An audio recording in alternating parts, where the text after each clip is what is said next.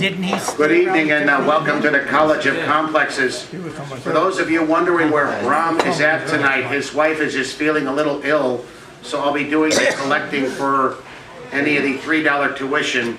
Just as a reminder, it is a $3 tuition for the college and a minimum $5 purchase at the restaurant. The college is broken down into 3 formats. First, there'll be a brief announcement period, followed by the speaker's presentation, followed by a question and answer period.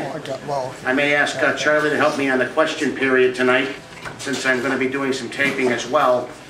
And then after the speaker presents, the question and answer period will have the infamous rebuttal. This is a brief rerun. We have only 2 rules here at the college. One is 1 fool at a time, and the second one I think you all know, no personal attacks. Yeah. Ooh. Well, let's see. All right, let's get on with this festivity of oratory. And I'd like to introduce Rob Burns, a former Green Party candidate for the U.S. House and PhD, student of political economy, says, Eisenhower's original goal for the Interstate Highway System was completion in 10 years. Though it eventually took nearly 40 years, much of it was completed within only 15 years.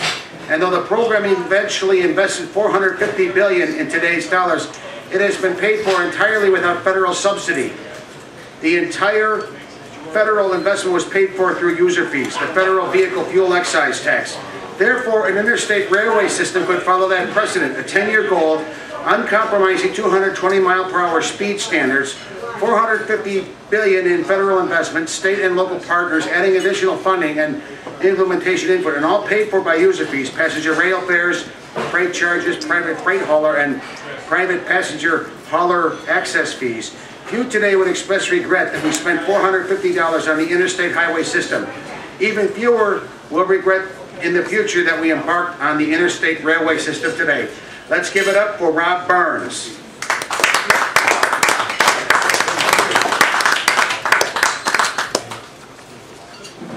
Thank you very much, everyone. I'm going to send around this handout here. This was actually my handout if everything failed with the projector, but it might be useful to have these on hand. I'll help you. Okay, so thank you, Tim, for the introduction. And I see a lot of familiar faces, so many of you are probably familiar with the Path to Prosperity. Some of you may be familiar with the Path to Prosperity presentations I've done before, which was kind of a broad overview of my own work, taking my studies of political economy, my PhD studies of political economy, and trying to apply that to policy and to polity, to our Constitution, and how we should, how government should be made up based on what I've learned. And that's kind of been the approach that Path to Prosperity for us all takes. And for those of you who saw the presentation, I think I first presented that back, it's been almost 2 years now. And if you looked at the website, you would have found just a listing of a Federal Railway Administration and railway traffic controllers, you know, so to kind of mirror the aviation, Federal Aviation Administration and the aviation air traffic controllers. And that was just kind of a mention. This is one of the things that arises out of Path to Prosperity. So I want to talk a little bit about why that is, and this is my attempt then, to look at some of the details. And I think they're very exciting, as I think much of Path to Prosperity for us all is exciting, but I think looking at the details, I'm a big picture guy, and I know not everybody is, so I think looking at some of the details makes it more interesting for more people. So, so let me just look here. I was thinking, as I presented this is a huge project I'm proposing, and I'm just a little guy. But I thought of Daniel Burnham's quote that many of you are familiar with. Make no little plans, they have no magic to stir men's blood, and probably themselves will never be realized. Make big plans, aim high and hope and work, remembering that a noble, logical diagram, once recorded, will never die, but long after we are gone, will be a living thing, asserting itself with ever-growing insistency. So I think that helps provide some inspiration. I think I'm going to do some more comparison of this with the Interstate Highway System, but I did that. You heard from Tim in the introduction. I do a little bit of that in the introduction. If I were standing here today telling you I want to spend $450 billion to build 4-lane highways with interchanges all over the country, it would sound like an absurd thing then. And you'll see that as we look at some of the history of the Interstate Highway System, it sounded absurd to everybody, and yet what we built was so much bigger than anybody was ever even proposing at the time. So I kind of think the Interstate Railway System might follow a similar path. So let me talk a little bit. This is my logo I licensed for Path to Prosperity. Let me talk a little bit about the connection then. So Path to Prosperity is the idea that we would retain in government all the inherent governmental powers.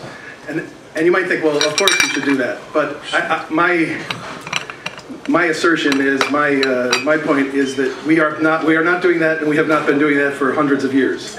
So slowly we're letting the inherent governmental powers be whittled away, and you might call it corruption, you might call it capitalism, you might call it all kinds of things, but when those inherently governmental powers are wielded by somebody who isn't answerable to us, who doesn't have to adhere to the limits of our constitutional republic, could do whatever they want, you're basically unleashing unlimited government. And oftentimes it's done in the name of making government smaller. So I want to privatize the highway system, say, and that will make government smaller. But I think when you understand it from sort of this history of political economy thought, you see that what we're doing is we're not making government smaller. We're changing the form of government from one that is a Republican form, a democratic form of government, where we get to decide how our commons are constituted and comprised and how they're operated and all that, to a monarchical or despotic form of government where we just hand over those commons to some guy who seemed like the wealthiest in the room, so maybe he must be the smartest too. And that's kind of the theory that's guided us for so long. And a lot of the fighting that goes on in government is often over this: should we be making government smaller at all cost? Kind of the Grover Norquist idea. But even if you give Grover Norquist a generous reading, I think he might come to see the light of this Interstate Railway System and the Interstate Highway System. But oftentimes the idea that if we make government smaller, we have to be careful, not that it's always a bad idea, but we have to be careful that we're not actually privatizing governmental powers. We're not privatizing the control over our commons. And our Interstate Highway System is one example of the commons. And the Interstate Railway System that I'm proposing would be another enhancement of that commons. So here's where I think we run into problems. We often think of this dichotomy, this false dichotomy between government and the market. Should government provide something, or should the market provide it? And what that overlooks is that the government can provide things through the market. In other words, the government can be an actor in the market like everyone else. So for instance, the post office. The post office is not subsidized by our tax dollars, by our income taxes or corporate taxes or any of those sort of what I call generalized taxes. It's paid for through user fees. So when you buy a stamp, you're paying the revenues that help cover the costs of the post office. And so there is a market solution provided by government. So if you find yourself trapped in this false dichotomy of either it's the market or it's government, when you're confronted with the post office, you don't know what to think now, because wait a minute, they're selling stamps, which is the revenues for that's the commodity sold, and then they're providing that commodity through the hiring labor, hiring postal workers, and buying equipment, buying trucks off the private market from GM or Chrysler or Jeep or whoever.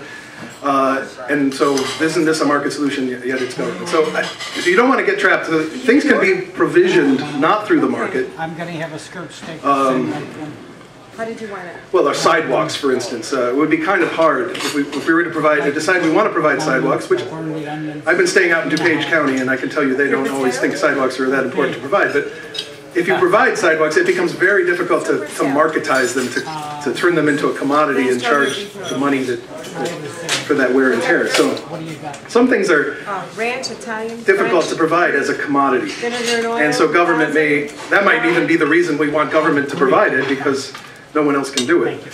But in the case of these commons, we're going to introduce the term natural monopoly commons, and I'll talk a little bit more about what that means.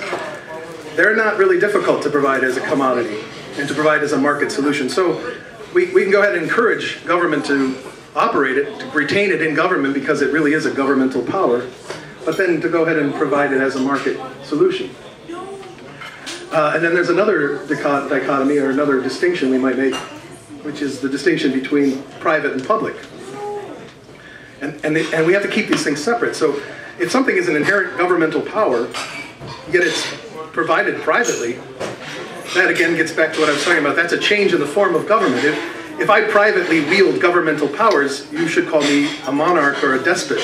You know, that's what that means to privately, you know, if I'm privately wielding ordinary powers, just, you know, buying and selling, talking to you, answering your questions, those aren't governmental powers. So if I do that privately, that's fine. You know, that's non-governmental and it's private. And then there's other things that might be governmental and public, but it's that mixture, you know, it's that oftentimes it's called public-private partnerships, which I think we should be very wary of.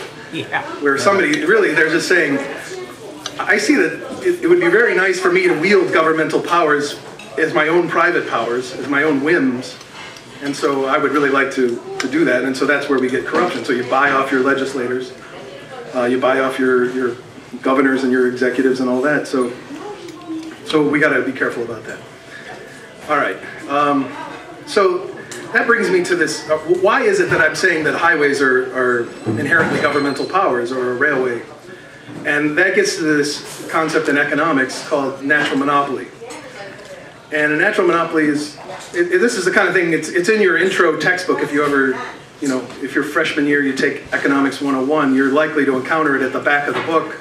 Sometimes the teacher won't get to it in time, but if your teacher does, you'll learn about natural monopoly. And so this is kind of the certain things that we provide, that we can still provide through the market, but they will not, they won't be provided in a competitive way. They will tend, because of the sort of conditions of that market, they will tend towards one provider. They'll tend towards one provider. That doesn't mean there can't be 5 or 10 providers, but they will tend towards one. And oftentimes we'll see 2, 3, 4 providers who are dividing up those powers at great expense, but because there's so much benefit, so much efficiency in controlling that common, in that natural monopoly, there is a lot of that efficiency and power to waste on dividing it up. So the classic example maybe is like Verizon and Comcast and AT&T. These are all, you're like 3 providers, how can that be a monopoly? Well, it is a monopoly in that the networks that they provide us, wired networks and wireless networks, those things themselves, and the routers and the gateways and all this equipment they operate to keep that network going, that part is a monopoly. And yet if they each provide their own, you think, well then how is that still a monopoly? Well, they each provide their own because they want to tell us the story that this is not an inherently governmental power, that it's not the commons, but it's really just competing. And the problem is when you compete in these natural monopolies, as if it is a competitive market, not a natural monopoly, it creates a very destructive kind of competition. It's not the kind of competition when you have low barriers to entry to the market where anybody can just get in that market and buy and sell as they please. Rather, once that network is provided by one, somebody else comes in, it's a very ugly kind of competition. You try to undermine, you might cut the cables of your competitor, you might, you know, do damage in other ways. You might spend enormous amounts of money on advertising that's just meant to pull the customers from one provider to another provider. And you lure in those customers by telling them all kinds of things that you can't possibly, promises you can't possibly keep. And so people switch back and forth. They say, oh, AT&T's got a great new deal. I switched from Verizon.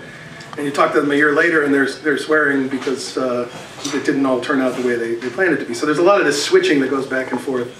And it's very wasteful in our economy. So for a long time we've settled on the fact that our roadways are provided by the government, and every once in a while you kind of see an aspiring monopolist think, well, if only I could control that, how wonderful my life would be. But so far that hasn't changed, and people have come to accept that. But we shouldn't then accept that railways or transport of of modulated frequencies, what our broadcast networks, our internet, whatever, pipelines. So we know there's all this controversy now over the XL pipeline, and these pipelines that are 60, 70 years old now are bursting. And that's, again, some of the symptoms of these problems I'm talking about when you privatize a common, because someone who is very excited to build that pipeline and control that pipeline, because once you control the pipeline, you can tell everybody who wants to move oil through that pipeline or tar sands through the pipeline exactly what they got to pay you to do it. And you basically set the terms, because it's the only way to get there. But a lot of times you don't think ahead, you know, so 60 years down the road, they're like, well, we didn't think we'd have to spend money to keep this pipeline from bursting, you know, and so they just let it burst. Whereas if you have a public provider, yes, they may spend more money to keep that bursting from happening, but that's because the public wants to avoid, you know, oil running down their sewer and down their sidewalks and through their front yards. So, but we can also separate. So this natural monopoly is just, what I'm talking about is the networks. The very, you know, core of the network is the natural monopoly part. But you can then separate out all of the competitive things, and if those are provided, this is the language used by the progressive era. If you provide those natural monopolies as public utilities, you know, governmentally provided public utilities, then they can keep the costs low. They won't gouge the people who need to use that network, but it will then allow a flourishing of competitive providers in the services that use that network. So for instance, the internet. Right now, our internet is provided to us by Comcast, Verizon, AT&T, and they also they give themselves a very lucrative, privileged position to provide us with phone service and voicemail service and on-demand services and cable television lineups and all of these things that they're not really tied in with the network. Obviously, those things need a network, but they don't need AT&T or Comcast or Verizon to tell us, to sell that to us. You know, if our internet was provided purely as a public utility, we would have a wide variety of choices over, we could build our own cable lineup, channel lineup, the way exactly as we wanted it, you know, and we might get different channels than our neighbor gets because we're just making it up, you know, to suit ourselves. And so you end up with a lot more choice because you're in a lot more competitive environment, and you don't get the destructive competition that goes on, which, I mean, part of the people complain in the U.S. we don't have the bandwidth that some other countries have. My hunch is, just from the economics of this that I know, we probably have loads of bandwidth, but that's being used to deliver Comcast on demand. You know, so that Netflix has to use the regular old bandwidth. Comcast gives themselves a huge allocation of bandwidth and make sure that the movies get to you crystal clear. And whereas if you ran it as a public utility, everyone could take advantage of that crystal clear bandwidth and get their content to you, and you would then have a wider variety. So, you know, a lot of times I hear people talk about, you know, the government overreach and government taxation, government regulation, and I agree with them, but I want to extend that to the private providers we've now handed over governmental power. So AT&T is over-regulating us and overtaxing us. And they're doing it, I think, much more than our core government, where we have taxation, but it's with representation. When you have AT&T taxing you and regulating you, there's no representation. You don't call your alderman at AT&T and say, hey, I don't like the way you're running this network. I'd like to sell some content to people and have the same benefits that AT&T has when they sell content, or the same benefit Comcast has when they sell content. So in natural monopoly, it's much better, anyway, to have this provided as a governmentally provided public utility. And I want to stress the governmental because back in the progressive era, a lot of these private monopolists, they caught wind of this rhetoric, you know, or a rhetoric that I think is true, and so they started naming things. To, you know, so you talk about people's gas, you know, so it's supposed to be like the people providing us our gas, but it's really a private, you know, so the private enterprise just simply decided we'll call ourselves people's gas. the electric company called themselves the Commonwealth Edison. So Commonwealth, just like, you know, the Commonwealth of Massachusetts or the Commonwealth of Pennsylvania or the Commonwealth of what is the British Empire is now the British Commonwealth, I guess they call it. It's something along those lines. But, you know, so they pick up on those words. Or American telephone and telegraph, it sounds very patriotic. It sounds very national. And that was meant to appeal to a progressive audience, and it kind of emptied the kind of public, the way they were using public, of all its meaning. So their Commonwealth Edison will tell you, well, I'm providing a public utility, you know. But that's not what they meant. They meant a governmentally provided utility in that progressive era. So that brings me to talk about the Interstate Highway System and the Interstate Railway System. So I want to look at the Interstate Highway System because in the Path to Prosperity stuff, some people had asked me, well, isn't, you know, I present the ideas of these are the tenets that the Path to Prosperity asks us to stick to. People would say, well, isn't that socialism? And I would say, well, if it's socialism, I have to ask you two things. I have to ask you, what's your problem with socialism? Because I'm trying to be very specific about what I want. And the second thing is, I think if it's socialism in the same sense that Thomas Jefferson and Alexander Hamilton and James Madison and all of those guys were socialists. So they wanted the same things. They had a socialist militia. They had a socialist post office. They had a socialist monetary system. They had a socialist road. They had federal power to administer the roadways. You know, these are all these same socialism that I'm talking about here. So I'm socialist in the same sense as those founding fathers, those framers of the Constitution. And so here I started looking for what kind of governmental projects have adhered to this Path to Prosperity ideals, these tenets, you know, and I thought, well, the Interstate Highway System, you know, so I guess I can also say I'm a socialist just like Eisenhower was a socialist. So he wanted to see this socialist Interstate Highway System put through, and that's what I want to do, but with railways. So let me talk a little bit about that. So this is a map of our Interstate Highway System. You know, this is what I want you to imagine if I'm in 1955 and I'm telling you I want to build highways everywhere, 4 lanes wide with interchanges that no traffic lights, you know, clean interchanges, grade separated, all of this great stuff, and you look at me like, this is crazy. How could we do this? You know, and yet 20 years later, much of this had been built, and but it wasn't.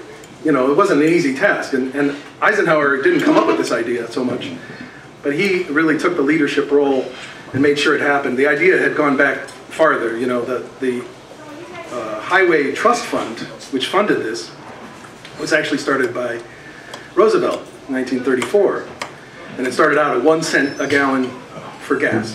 So it was only 1 cent a gallon. Today, that tax is now 18 cents a gallon. Has not kept pace with inflation, and probably is not high enough to cover the depreciation on our highway system.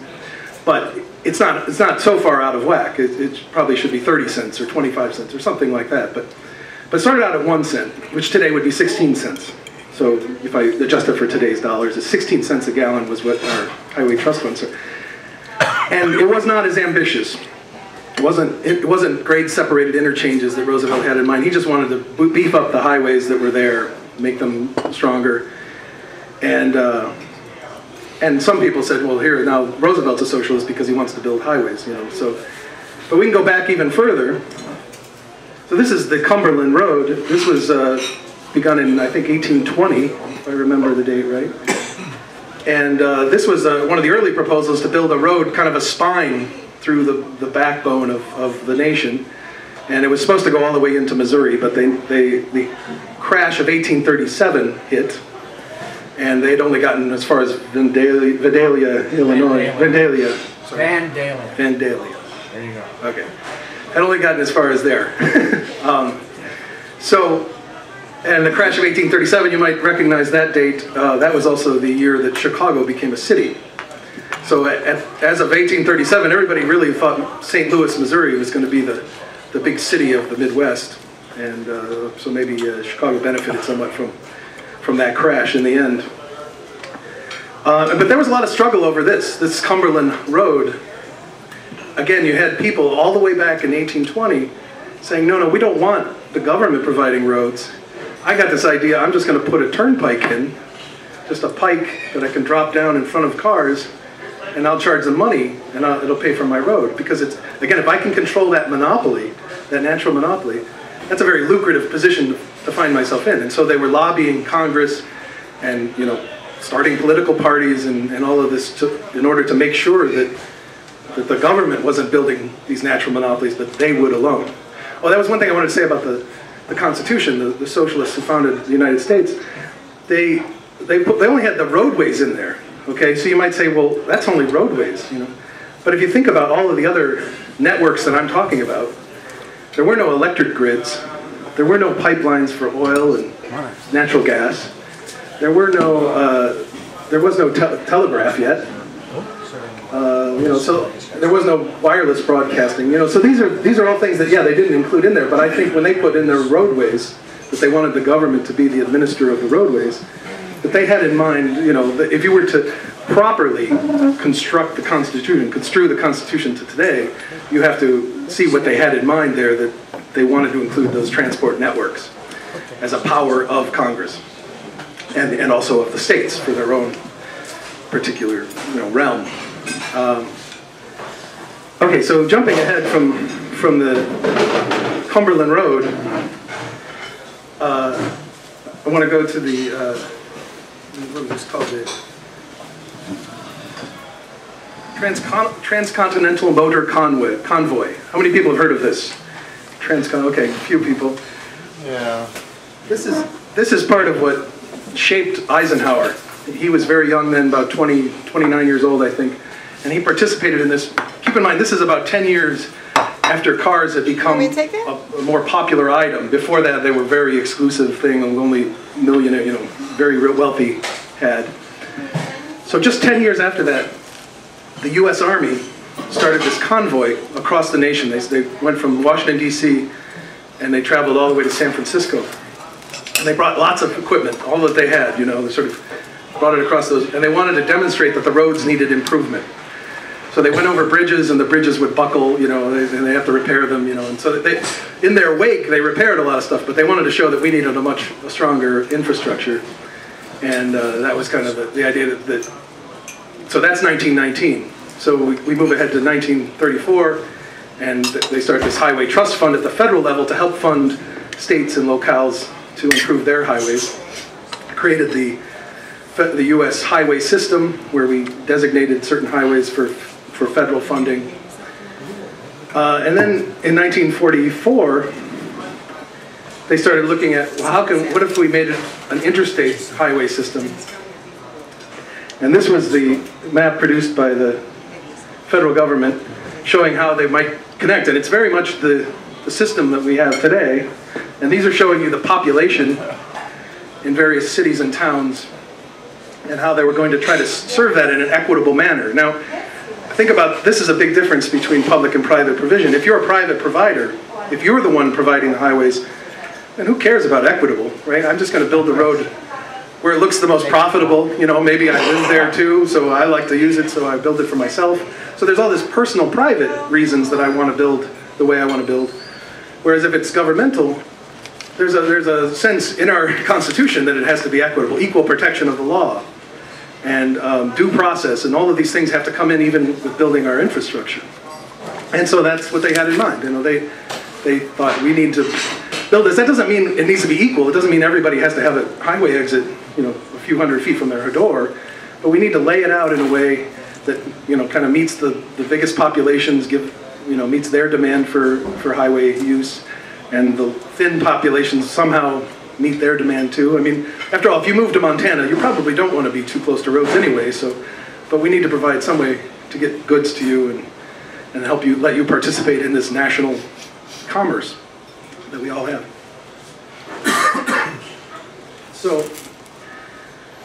this is a artist rendering from 1945, and this shows you how the standards that they put out were not actually that strong. They were talking still about the possibility of grade intersections and the sort of exits just, you know, to get one way or the other, but not full interchange, not cloverleaf interchanges as we know today. And even then, so in 1934 they were telling, you know, Roosevelt, he was a socialist for wanting to fund highways, 1945, they were kind of coming to accept it, but saying, this is too much. You're proposing too much. These are too high. The standards are way too high. We could never build this and without going bankrupt. You know, every state, every town, every city will go bankrupt if we build to the standards you're talking about. And so that was a lot of struggle. That's why from 1945 to 1956, when Eisenhower kind of really wanted to get things moving, very little had happened. And it was going very slow. If we were going to have an interstate highway system at that pace, it would probably be hundreds of years before we saw it completed. So I think it's something to keep in mind as I talk about the Interstate Railway System, that all of these ideas were seen as just the standards were too high, we could never meet that. And I think what it also overlooks is just the tremendous power of a natural monopoly common, which is the reason why certain private monopolists want to wield that power. But when we leave it wielded by the public, by the government, it's a benefit that accrues to us all. And so, just to talk a little bit about the rates here. So we're talking about today, the Interstate Highway System, the Highway Trust Fund taxes gasoline at 18 cents a gallon. So if you imagine if you're in a vehicle that gets 18 miles to the gallon, you're talking about 1 cent per mile that goes towards the road that you're driving on. That's how much, if you have a car that gets better than 18 miles per gallon, then you're talking about even less. So that's the fee you're paying. That's the price of the commodity of our entire highway system that you pay to the federal government. You pay something to the states too, so another cent there maybe. But it's very low. And when you think about the estimate of spending on our transportation, just the average that someone spends when they drive their car is about 50 cents per mile. That's the estimate that, so when you add up the depreciation of the car, the fuel that goes into it, everything, but not counting your time spent operating the vehicle, which we probably should count, especially if you want to compare it with a railway system where you don't have to spend time. But just adding up the fuel and the depreciation and all that, it comes to 50 cents, and maybe 2 or 3 cents of it is going towards the roadways. So you can imagine if you built this to lower standards, you might have saved a penny and a half.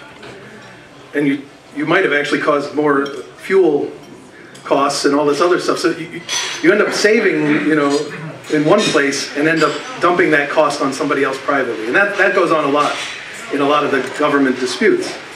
We see that in the healthcare debate. We want to keep taxes low. We don't want to tax people for their health care.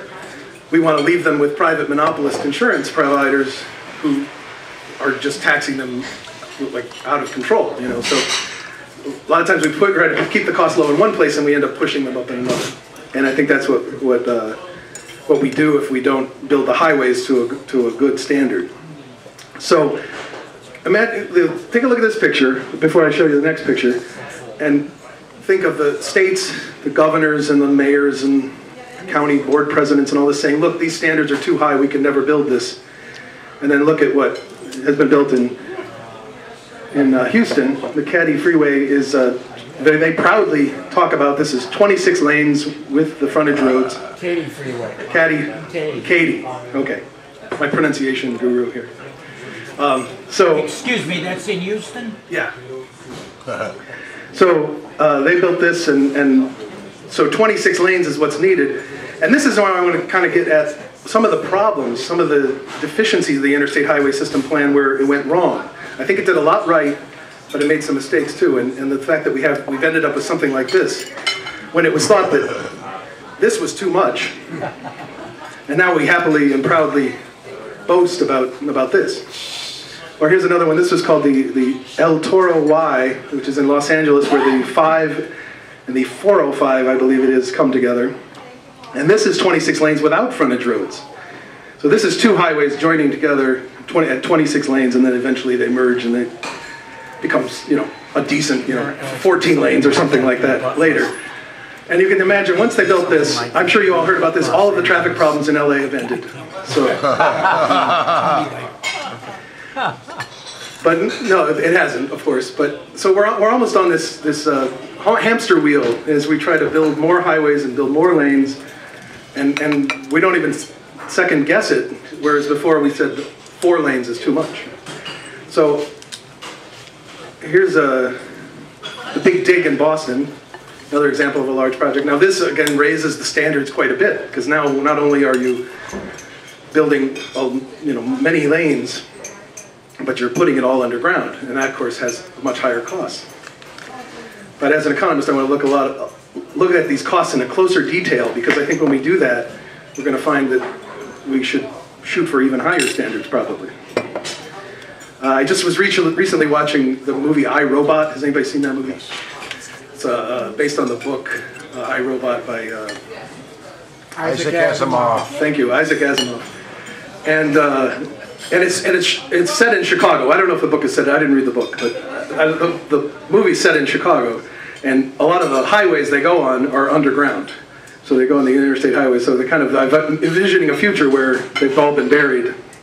And I'm not saying that would be a bad thing or a good thing, but it might be worth thinking about.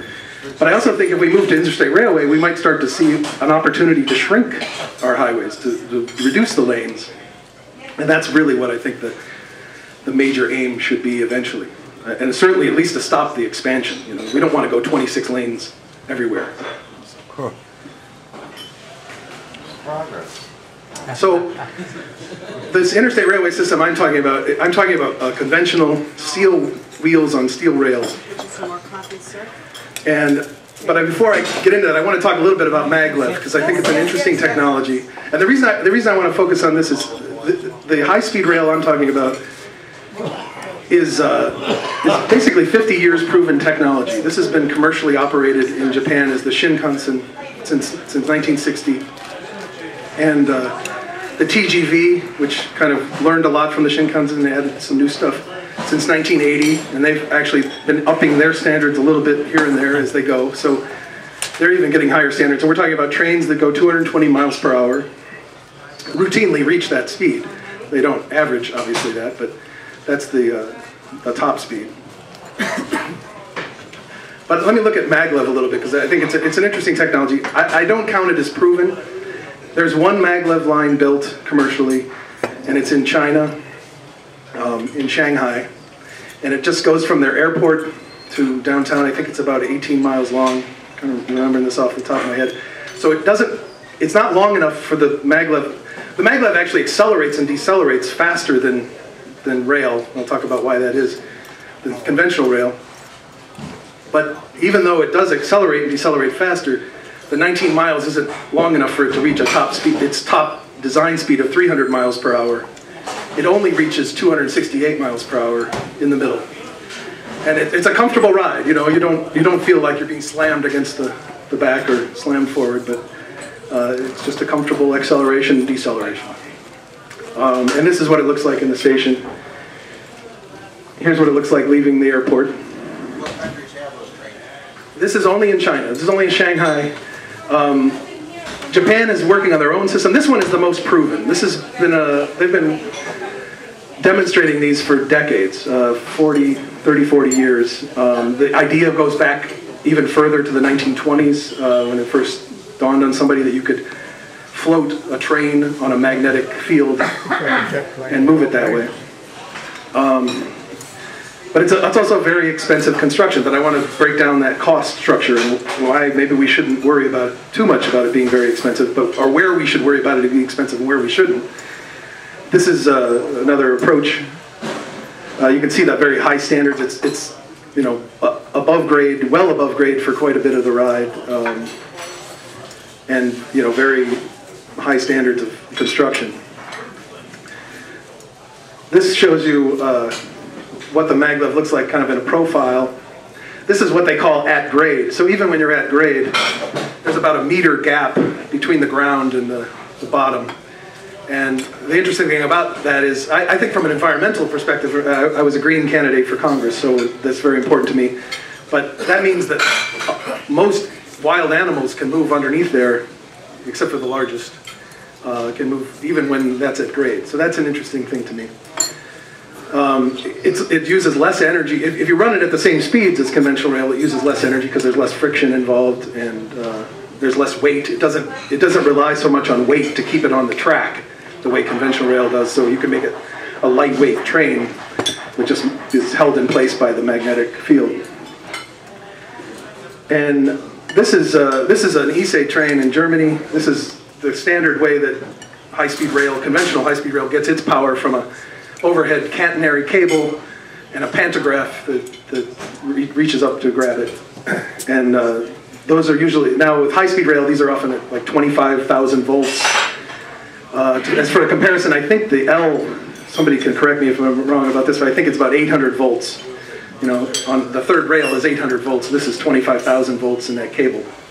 So I'm not a train, I'm a train buff, but not like some of you I know. So I may get some of this stuff wrong, but feel free to correct me in the rebuttal. This gives you an idea of how that works, so that there's magnets there that levitate the train, that keep it above the concrete platform. And there's other magnets that guide the train so that keeps it from rubbing alongside the concrete. So there's really no friction there. The only friction is the wind friction, the resistance that you get from, you know, aerodynamic resistance you get from any vehicle. But there's nothing between the ground and the train. This is a nice comparison, I think, give you an idea that why I think it's important to talk about maglev a little bit, even though it's not a fully proven technology. But here you see on the left, this is where this is how conventional rail works. Its propulsion is through a motor that drives the axle. The guidance is through the shape of the rail and the shape of the wheel. The support is, you know, coming from the rail upwards, and the traction is the steel wheel on that steel rail. And so maglev gets to, in this new technology, gets to improve upon a lot of that. So its power transfer actually occurs through just the electromagnetic field. Like a generator. If you imagine a generator spins a magnet through a coil, if you just unwrap that coil, that becomes the rail that the maglev train is running on. And so as it moves, it just basically transfers electricity to the train without any contact. And so I think that's a technology that maybe we could bring to conventional rail too, because one of the big costs of operation is the friction that wears away that catenary cable and the pantograph contacts to that. So if we could make that contactless, you could imagine a conventional rail, high-speed rail, which starts off, drops its pantograph down when it reaches a certain speed, and then just receives all the power it needs right from the induction underneath it. I don't know. I'm not an engineer, but that would be a promising way to look.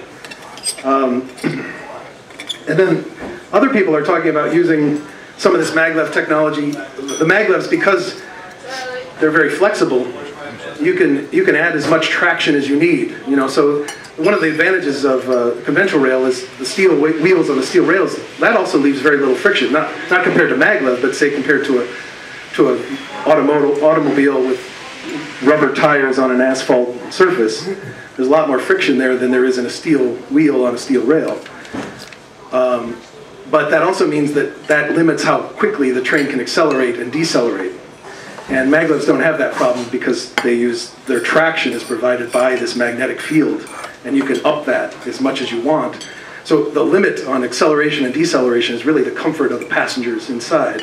It's not the technology itself that's limiting that acceleration. And then same thing with slopes. So the nice thing about maglevs is they can match the slopes of the inclines of our Interstate Highway System, for instance, which is much greater incline than you can get with a conventional rail system. But again, if you could bring this maglev technology right alongside the train, you could kind of boost that train at certain spots and bring it up mountains at a higher incline than otherwise it could. All right, so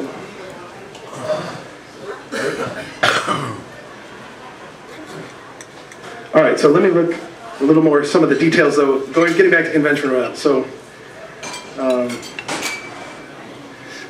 I'm talking about, again, the Interstate Railway System with the high-speed rail as one component, one part of that. So the other part is the heavy freight rail system, which I basically think of as the Class 1 railways we now have. So those would continue, and they would carry, you would basically limit the high-speed rail, the axles on that would be limited to a particular weight, and the overall train maybe to a particular weight, so that you wouldn't damage the system as much, and you could also travel at the high speed and not get in the way of other trains traveling at high speed. So if you were carrying coal and all these other heavy things, you would still go to the more conventional, lower speed rail. But, and the high speed rail I want to break into both express lines and local lines to kind of mirror that. You know, our highway system has 4 lanes, so you have 2 of them each direction for express and 2 of them for local, but with the train we can be a little even more flexible with it than that. And that helps improve safety, too. So, so this is a map of the Class 1 railways in North America, or focusing on the U.S. So that's what they look like, quite a few.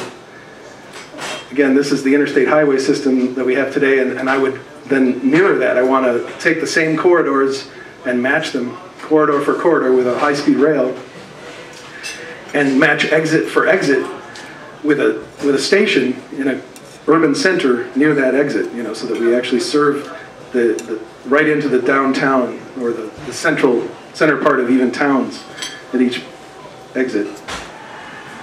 And I think we should think about international cooperation in this too, and try to involve Mexico and Canada in this as well. And so I show these kind of extending into Canada and into Mexico. In my congressional campaign in 2010, I actually had a proposal for what I called a Marshall Plan for North America. So I wanted to do what we did for Europe, but do it for ourselves, because I think we're overdue. And so the idea would be to help lift Canada and Mexico up at the same time, and also build up our infrastructure. And as we get into the economics of it, you'll see a little more why I was proposing it. This is a TGV train in France. The TGV is literally trains of great speed, if you translate it literal to English. And that's basically, there's also a double-decker one. I don't have a picture of that, but a duplex train, kind of like the metro trains we have here.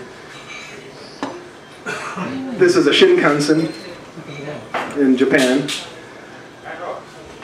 That first train that I started with at the beginning of the slide, that was a Shinkansen train, a Japanese-built train in China. So China is actually buying a lot of their technology from Japan. And Japan is, you know, aggressively trying to sell their technology all around the world, and so as is the TGV, the French operator. And so this is an idea of what interstate railway would look like, oftentimes anyway. You have the 2 lines in the middle, which would be express in each direction.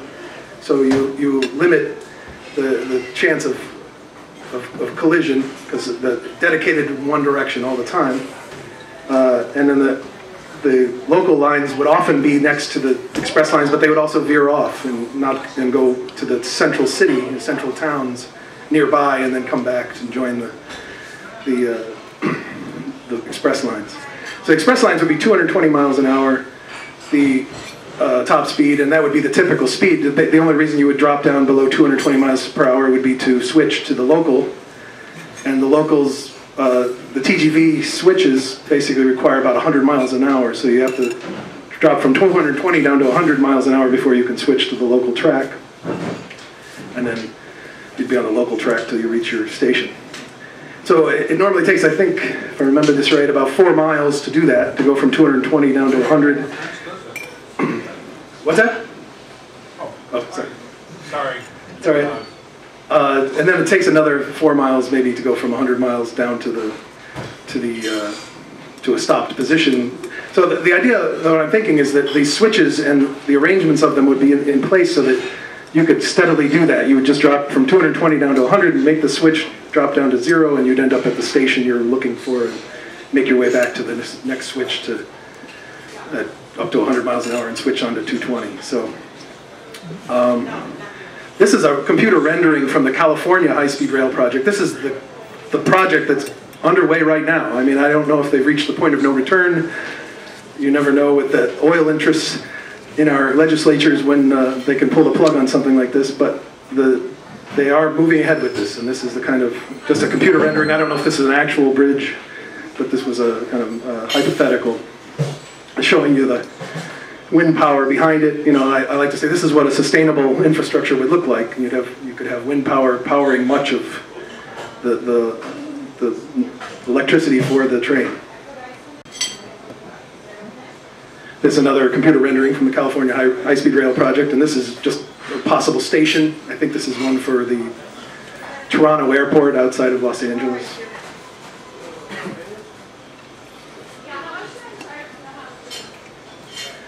This is back to highways a little bit, but I think this would be something important to incorporate in. This is what's called a fauna crossing or a wildlife crossing, and this allows. This is for roadway here, but I'm thinking of the same thing for the train. Allow animals that periodically cross over either above or below, because obviously when you're moving 220 miles per hour, you don't want animals crossing through the path. Where is this particular one, Rob? This one's in I think in Holland, if I remember right. This one I think is in North America, but I can't remember what state. Like Northern Plains, Northern Rockies, Montana, or something like that, I think.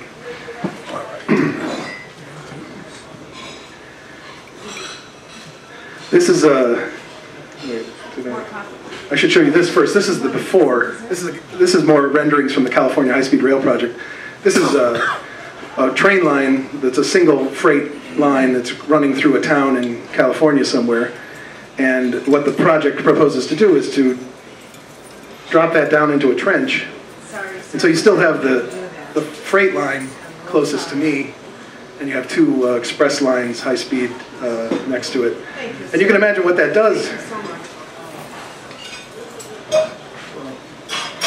Is it not only improves the train service, but it also improves the car service. You know, so I think we also need to start to think more and more about combining our infrastructure, our transport networks into a single unified whole, where we have intermodal stations that let us move from one to the other, park our cars, get on a train, move to a bus, all these things. But also, you know, when we're spending money to invest on this particular bridge here,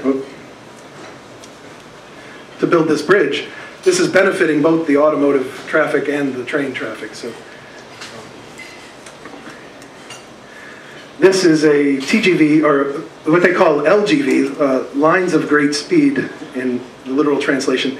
This is what the French refer to differentiate from other lines, because a TGV train can travel on a variety of different tracks. It can travel on conventional tracks. As long as it's got electricity overhead, it can travel on it. And it can change the voltage even. It goes into Italy and it goes on a different voltage. And they basically just pull a lever. One pantograph drops down, they push another one forward, and the other one goes up. And they just coast from the 25,000 volts to the 10,000 volts and catch that and keep moving. So it's very versatile. This is called an LGV, a line of great speed. So these are the lines that I'm talking about building everywhere for this 220 mile per hour express lines. And these are built to the highest of standards, the continuous welded steel rail on a nice bed of ballast, gravel. The curves all meet very strict details. Just like our highway system, you know, we don't do sudden curves or sudden turns. You know, on the LGV lines, you can count on a steady curve that'll let you maintain the 220 mile per hour speed, and a steady incline that won't also hinder you maintaining top speed. This is in Germany. This is an autobahn that runs from, I think, Nuremberg to Munich. And they're building, this is kind of the same idea of what I would imagine it looked like in the United States. They're building a high-speed line built to high standards right alongside the high-speed highway, the Autobahn. And of course the Autobahn, you know, has no speed limit, but the cars themselves can't reach 220 miles per hour for the most part. So, and when they do, it's not as safe. So I want to talk a little bit of that, because the safety is another thing, another enormous advantage. In these 53 years now of experience in Japan, 0 fatalities. They've had some accidents. I think the only accident was with an earthquake. So the earthquake had basically separated the rails from themselves, and the train derailed, and there were 0 fatalities. So it's quite an amazing technology for safety's sake. And in France, I think there has been a fatality, but it was like a terrorist attack on the train. A bomb exploded. So it's not tied to the core technology. You can see the relative sharpness of the curve of the highway and the broader curve for the railway alignment. What's that? You can see the relatively sharp curve for the highway compared to the broader curve for the railroad alignment. Yeah, it does look like they're straightening it a little bit there. So let me talk a little bit about the cost. So this is the economist in me. I want to think about these costs. We often just think about how much is it going to cost us, you know, and I think, especially for government, they need to think in more detail. Because for a regular old private enterprise, whether it's competitive or a monopolist, you know, they're just concerned about the overall cost. What's it going to cost me? But with government, we have to think in terms of public policy. What should, and so there are very different costs involved. One of them, as an environmentalist, is very important to me, the natural resource costs. What are we doing to the earth in order to keep this infrastructure in place, you know? And I think that's one reason I look at the Interstate Highway System and I wonder whether it's sustainable. You know, it's not going to stay the way it is forever. It's going to have to be upgraded, replaced, you know, or at the very least replaced, you know, in place to keep it going for what it is. And so that means more concrete, more asphalt, and we constantly have to replace that. So rail, I think, has some interesting benefits on that side. There's the right-of-way cost, you know, so there's the actual, we need a little bit of space to put 2 tracks or 4 tracks or 5 tracks or however many are going to stretch between these cities and towns. And so that to me, I think, is the biggest concern. Can we really afford to add another, basically double the right-of-way that's there now for our interstate highway systems? Not the 26 lanes. I think we're going to reduce those. In our cities, I think we'll reduce the right-of-way. In the between cities, intercity, interurban, interstate, we're going to basically double that width. You know, that 4 lanes will become like 8 lanes, basically, because we're going to add 4 tracks that weren't there before. Then there's the issue of labor. So there's labor costs, but in an economy like ours, we're way below full employment, and there are lots of construction workers, for instance, who are not employed. You know, that's where I think government needs to look at, well, we should be making sure that we have full employment. That's one of the key things our government should do. And so if we are at full employment, then maybe it's time to back off the project a little bit, you know, slow down the development of interstate railway system. But if we are we're not at full employment, if we have people left out of work, let's go ahead and put them back to work. And so I think we can almost put a line right through that labor. You know, it's not a cost if we don't have everybody working who wants to work, you know. So, then there's the issue of know-how. And again, these are lessons I'm bringing in that I've kind of come to through my work in Path to Prosperity for us all. So know-how is a major cost. So like if you go with the Transrapid, that's a conglomerate, a joint project of Tyson and Siemens in Germany. And they've spent decades doing that, but they have a lot of know-how, and you'd want to bring them in if you were going to build a Transrapid with maglev in the United States. But again, it's a distributional cost. It's somebody's getting that money, and then we're giving it up. So it's kind of like moving it from one hand to the other. So the question, again, from a public policy point of view is, are we granting too much distributional leeway in our patent system and in our copyright system? That's a separate thing. Or will, if we tell Transrapid we want to build an entire interstate railway system, will they be so excited to just cut us a great deal? You know, because if the United States builds one, they're going to be able to use that know-how again and again, you know, and sell it elsewhere. So then there's the customary rate of return. And this is, I think, where government falls down a lot. On these commons, in our interstate highway system, if you're not including the customary rate of return in there, just from an economics perspective, you're essentially subsidizing somewhat that common. So our interstate highway system, we should expect it to turn a little bit of a profit. Not a lot. We don't want to gouge like a private monopolist would do. But we should expect it to turn a little bit of profit and put that right into the public treasury. And then you can tell Grover Norquist to get excited because we're going to drop taxes because we're paying for that through our highway system. And the reason for that is, again, it's an environmental concern. You want to make sure people are paying the full social cost of what they're using.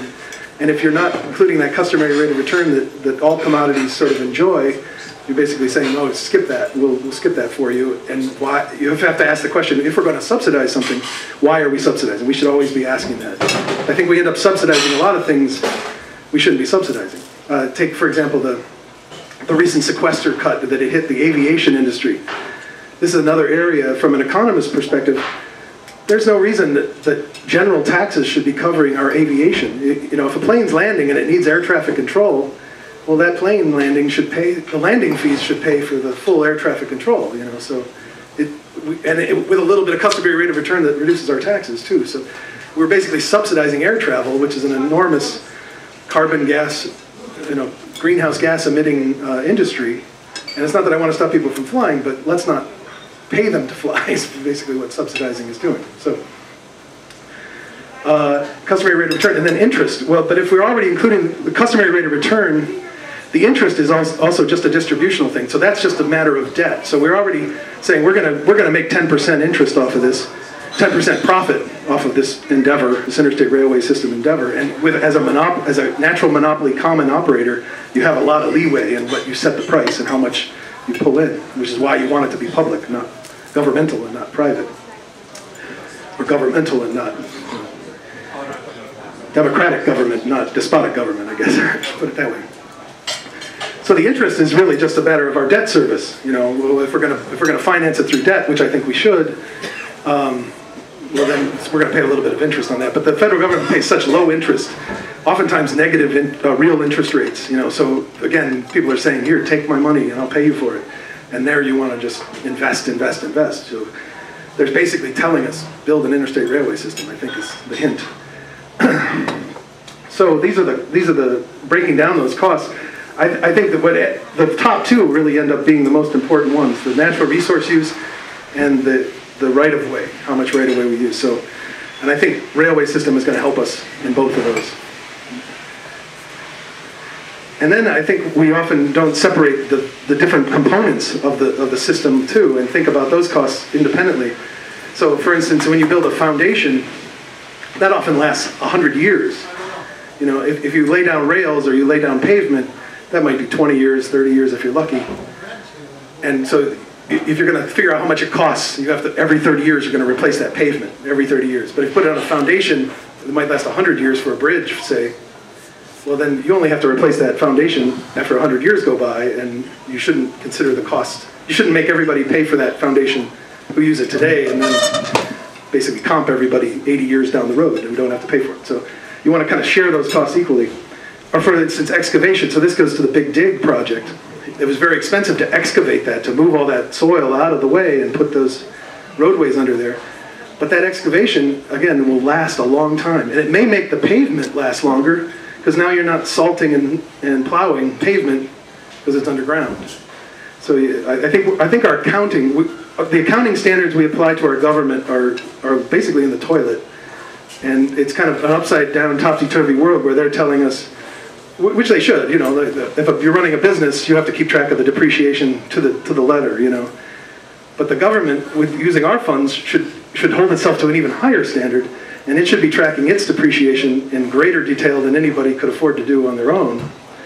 And I think that's what we don't get. So the Interstate Highway System didn't even do any of this. It didn't calculate these depreciations. It just tried to pay for it all at once. Didn't borrow anything necessarily. And what I'm saying is, from an economics point of view, you want to borrow money because you don't want everybody to have to pay for it up front. It makes it look like it's too expensive. It makes it look like the standards are too high when you should be sharing the payment of that infrastructure over the entire life of that infrastructure. So then when you put the two together, you have to look at, okay, with the foundations, what's the natural resource use in the foundation, and right-of-way, obviously there's no right-of-way per se with the foundation, the labor that goes into building the foundation, and so on and so forth. Or for example, the excavation, there's really not a natural resource use unless you think of or a tunnel, for instance, there's no natural resource use unless you think of the damage you've done to the mountain that you've tunneled through. I mean, somebody might make that argument. I don't see that as a major cost. We're going to extract something, we need to get through the tunnel, we need to get through the mountain, so we tunnel through it. and whatever we get out of it is kind of free natural resource, that was in our way anyway, so now we have rock, we have ballast maybe to use elsewhere. So when you look at this in great detail, I think that the costs become much less of a concern, and we want to shoot for even higher standards and do that through a careful accounting, so we know what the depreciation is on everything. But we don't want to not do that careful accounting and then fool ourselves into thinking it's all too expensive and not do it right.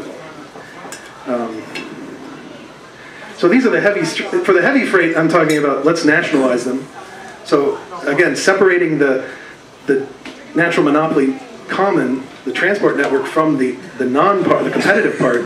Nationalizing means you nationalize the rails and the rail beds, but you don't nationalize the freight haulers. So BNSF might continue as a freight hauler. They just wouldn't be relegated to a particular region of the country. They would move their freight across the Interstate Railway System wherever they please, and they would just do just like a plane does now with air traffic control. With the rail traffic control, you would request, I need to travel from this point to this point. When can I go? And they would say, okay, you get on there and go. And so it actually eliminates the need for regulation. Like right now, we have all this regulation that goes into the railways. But the reason we have to regulate them is because we've given them these governmental powers, and then we try to use regulation to get them to behave. I kind of like to compare it to households. If you were living in a house and you, instead of building your own kitchen or hiring a contractor to build the kitchen you said, you would instead pay some guy to take over your kitchen, and then you would try to coax him to get the kitchen just how you wanted it. So it's kind of an absurd way to do it, and that's kind of what I think regulation does most of the time. Is you hand over the governmental powers, and then you try to coax that monopolist to do what the public wants them to do. And it's kind of absurd. So if you separate those, if the government merely runs the rails as a public utility, the freight haulers and the passenger haulers, anybody can be, just like somebody can become a truck driver, all you have to do is get a loan and buy yourself a tractor truck. You could become a railroader just by buying yourself a locomotive. And then you would just make arrangements to attach cars to it. And the government might even help provide the exchange, the communication system that let you, and the market that let you tie those cars to your locomotive and then schedule a time to move them. So it becomes a much more competitive environment.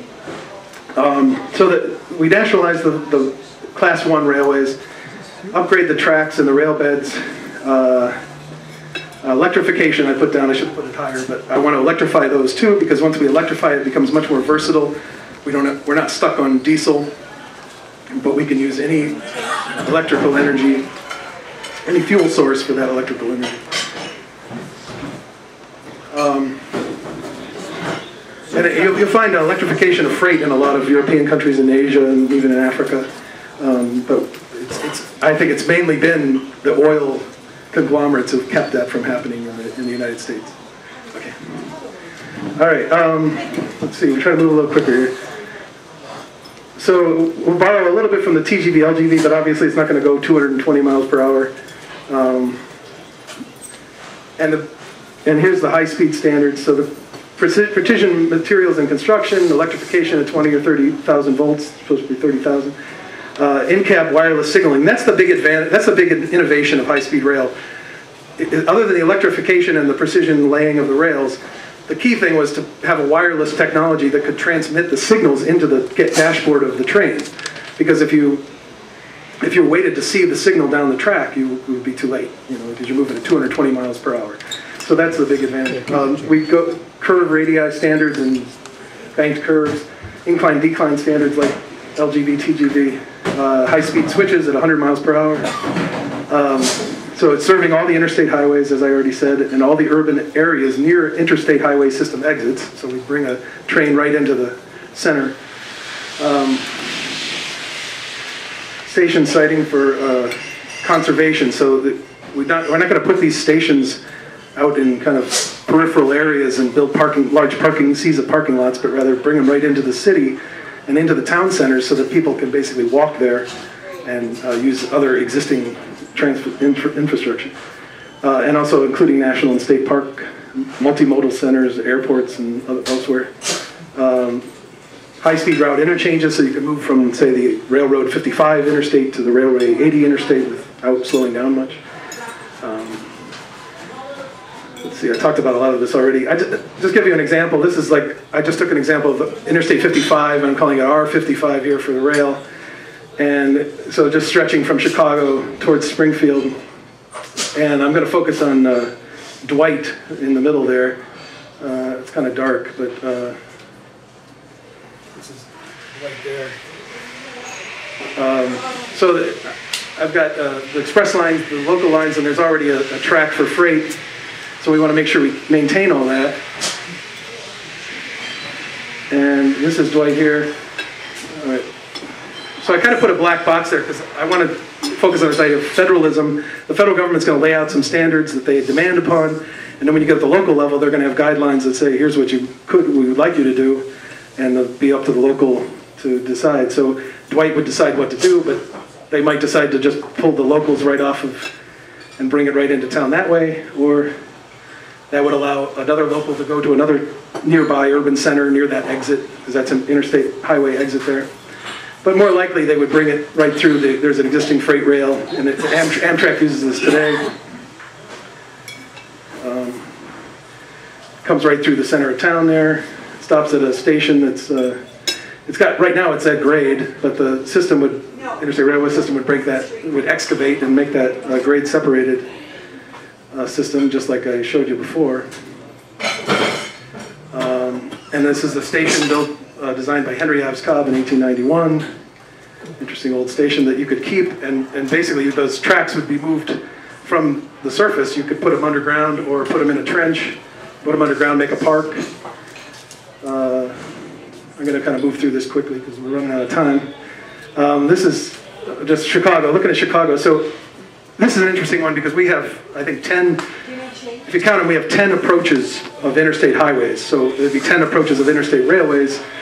Basically, we have 3 interstates that pass right through, so that gives you 6 approaches from each direction. And then we have 4 additional. And that's not even counting I-39 and I-43, which also come nearby. So it makes an interesting example. So what I'm suggesting is that every approach to a metropolitan area would have at least 1 station, maybe 2, in the suburban peripheral areas. But again, those would be in the city centers, in the suburban center, not often some, different place along the highway or something like that, but in the suburban center. And this shows you how there's basically 2 auxiliaries, like auxiliary highways, that most of these are just, the federal funding would pay for that unless we needed more track. And those are bringing auxiliaries to bring the trains right into the city center, or to bring trains that want to switch to I-94, Railroad 94, kind of bring them around that way. But I also want to talk about the commuter rail. So this shows you how we might integrate it in with commuter rail so that you're not trying to cover it. The Interstate Railway System isn't trying to provide commuter rail service to the city of Chicago. It's just simply trying to integrate with what's there. So basically we'd add a bunch of stations, 1 for each approach, but right along existing commuter rail service to help tie that in. We can kind of skip past this. This is my idea. This is Union Station in Washington, D.C. This was Daniel Burnham's. He says that he actually designed this with the Central Station in Chicago in mind, the one that was supposed to go next door to the Field Museum on Roosevelt Road between Lakeshore Drive and Michigan Avenue or so. So I was thinking the same thing. We might put a new central station right on Roosevelt Road between Canal Street and Clark somewhere, somewhere along that. And tie it in with commuter rail and a new kind of loop underground, that kind of thing. But these are just kind of examples. This is actually Berlin train station, but this is, I thought, might look like a suburban one that integrates with commuter rail. These are the approaches. I'm going to skip through this because I want to leave time for the rebuttals.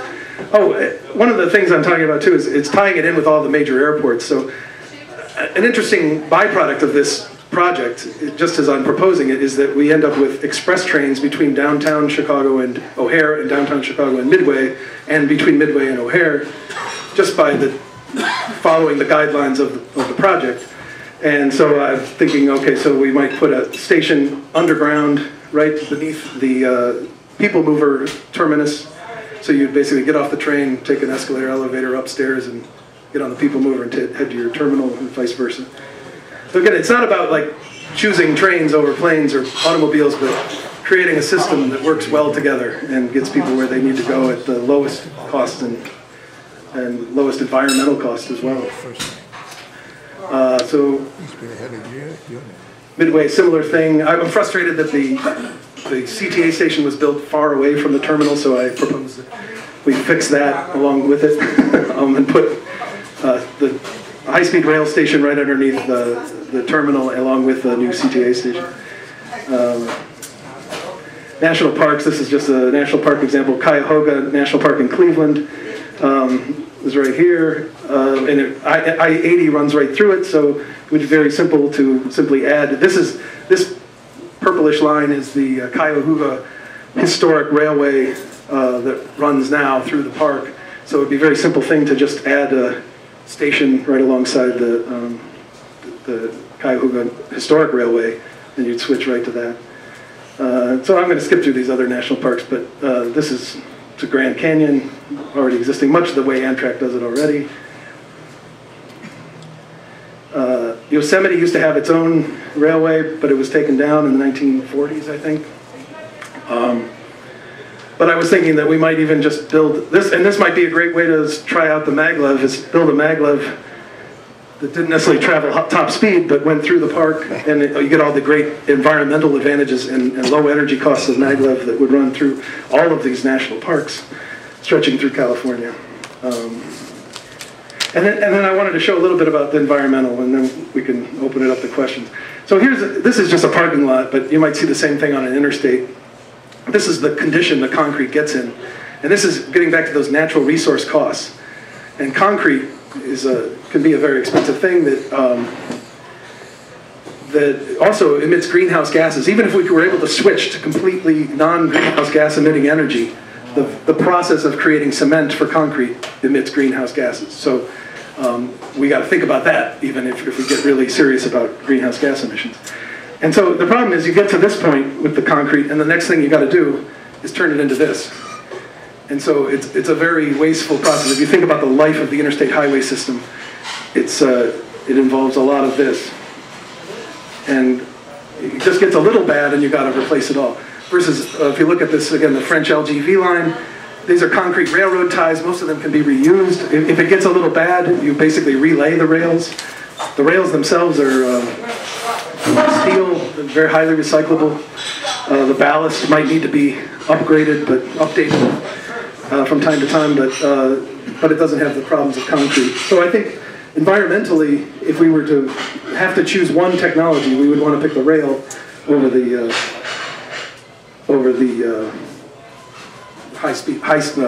paved ways. We pick the railways over the paved ways. And I think for a lot of other reasons, the safety concerns I mentioned, environmental concerns, the cost concerns, because those environmental concerns will have cost implications in the long run as we have to replace the highway system. That we can actually keep those urban right-of-ways, we can recover urban right-of-ways that we've lost to the Dan Ryan Expressway or the Kennedy because we had to make them so wide, because we can reduce trips and we can reduce trip distances through rail.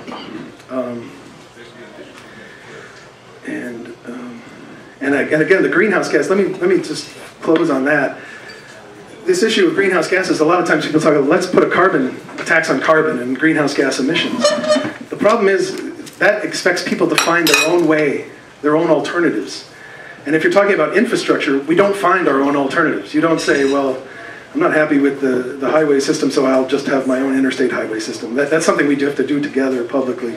And so the only way we can raise taxes on carbon and other greenhouse gas emissions high enough is to also provide an alternative. And railway, I think, does that. It provides a great alternative where we could have potentially zero greenhouse gas emissions. Doesn't rely on batteries the way electric vehicles do. And so it's just better overall environmentally. So, all right, I'll stop there.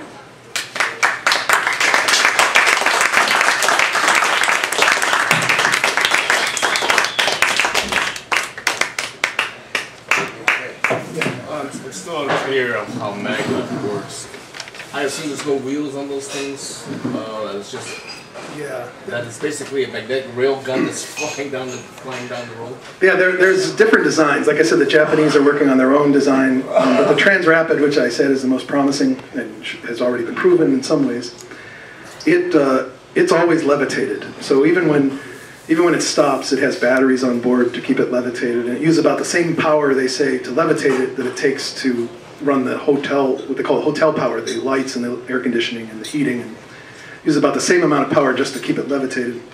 If it loses power, it's able to sort of, through regenerative braking as it slows down, it's able to generate enough electricity, get it down to 6 miles per hour, and at that point it drops down on what it calls skids, and it skids to a stop. Right, but it doesn't skid at 220 miles an hour. No, or 300 miles per hour at stop speed.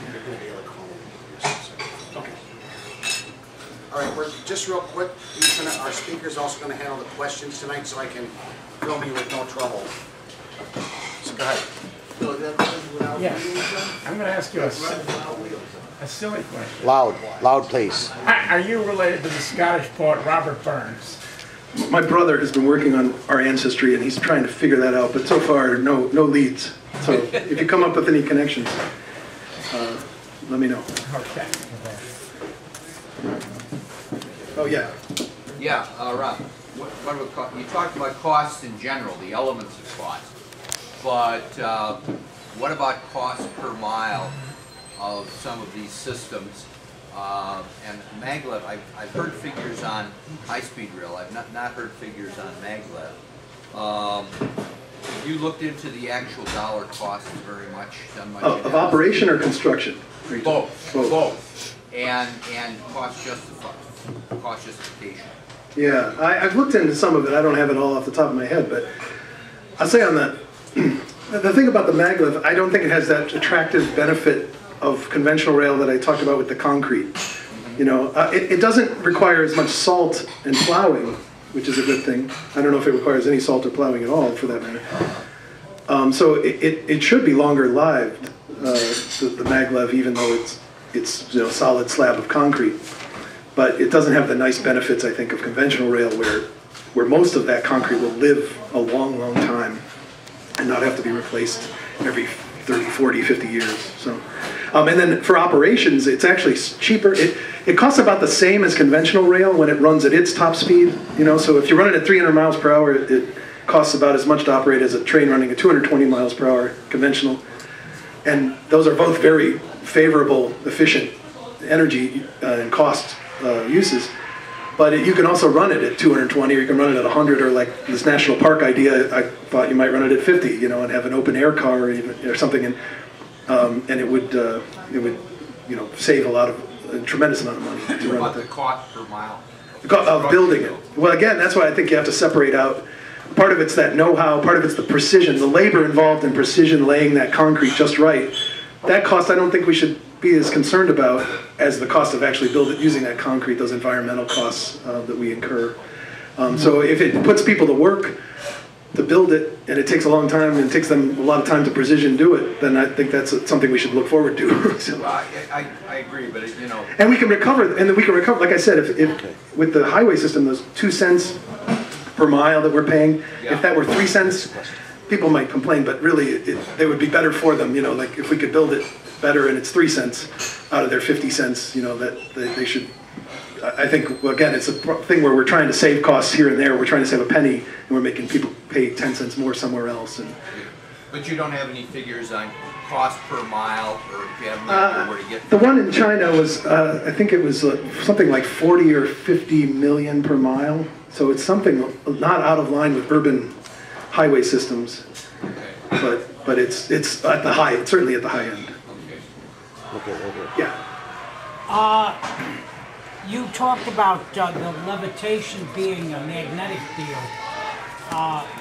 Everybody knows that magnetism works best the closer that it is. What about ice and snow? Wouldn't that interfere with the thing operating? My understanding is that they've tested it. You know, the test track that Germany was in Germany, and it was, you know, in a temperate zone. So they've tested it through a lot of that. And I think the key is to keep short headways, to keep the trains going at a fairly frequent pace, you know, so you know, which is all good for all of us, so you would keep it going. But my focus is more on the conventional rail. I mean, I think we should, in the United States, there was a plan to build a Transrapid line, and I think we should have went ahead with it, and we should still go ahead with it and get some testing going on that. Yeah. Okay, you know, you're going to have all this money spent on this new high-speed rail system. Why not just take that money and put a network of buses in with good, strong bus stations everywhere and use the existing infrastructure? But make the buses free. Well, I'm not trying to make this free. I'm trying to make it, I like when people pay the cost I like it when people have to pay the cost that incurs. You know, that doesn't mean we can't have breaks for the indigent and things like that. And I think that's a good thing. In fact, the economics of natural monopoly make that really a benefit to everybody. I didn't really talk about that, but when you have a natural monopoly, there's a huge difference between the marginal cost and the average cost.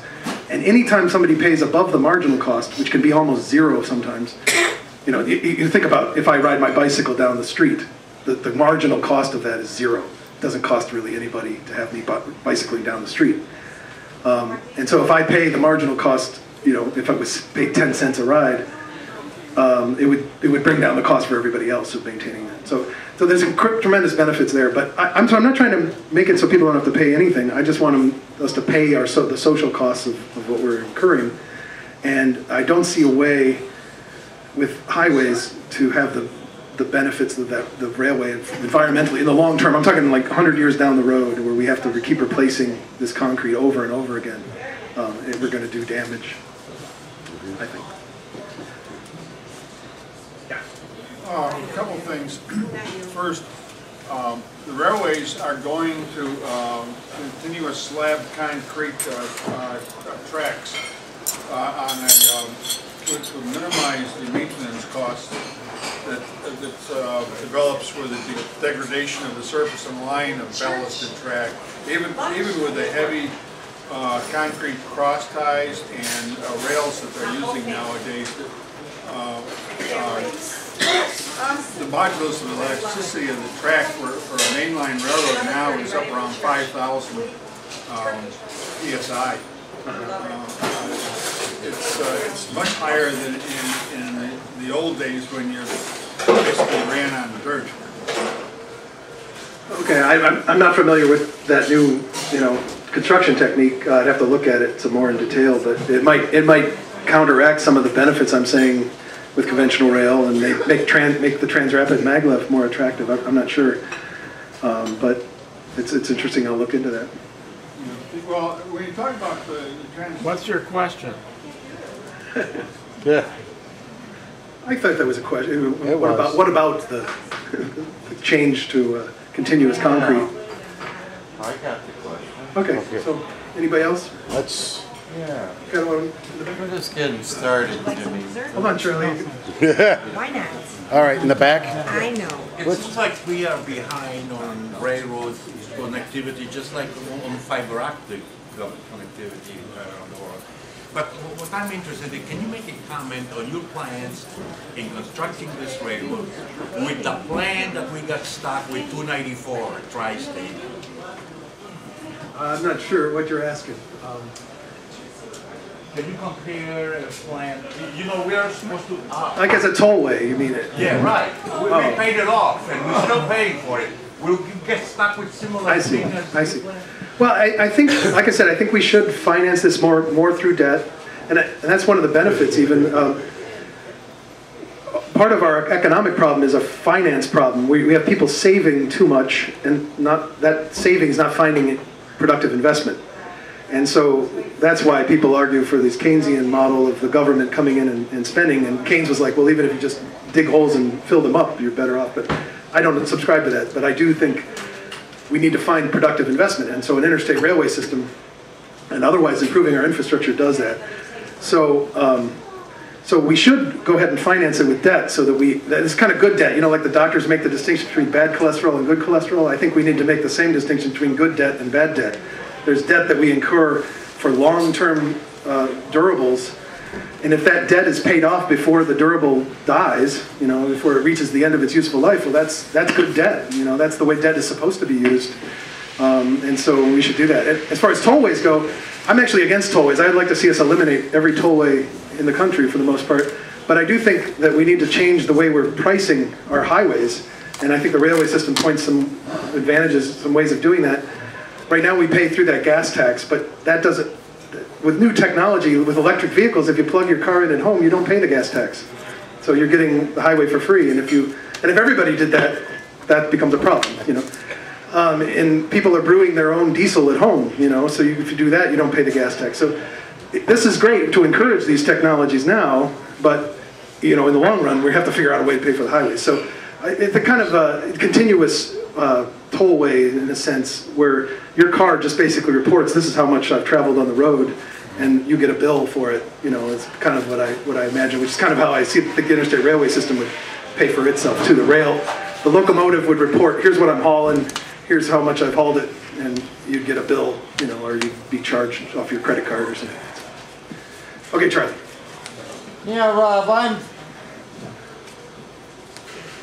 when you electrify even the railroads in the past, I believe they generated their own power. Where are you going to find enough electricity for, what do you got, 6 tracks or 4 tracks? Across the United States? Do you want everyone in the United States, like, what, to turn off all their electricity for your railroad? Well,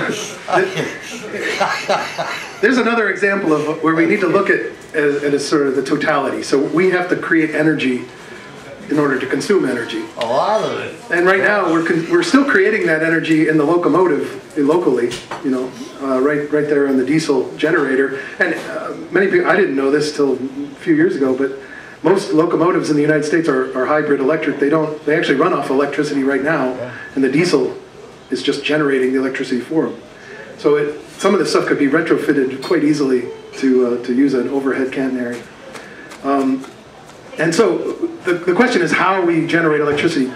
Right now, you won't find a power generator, a power company in this country that looks for diesel or gasoline, because they're the most expensive fuels to use.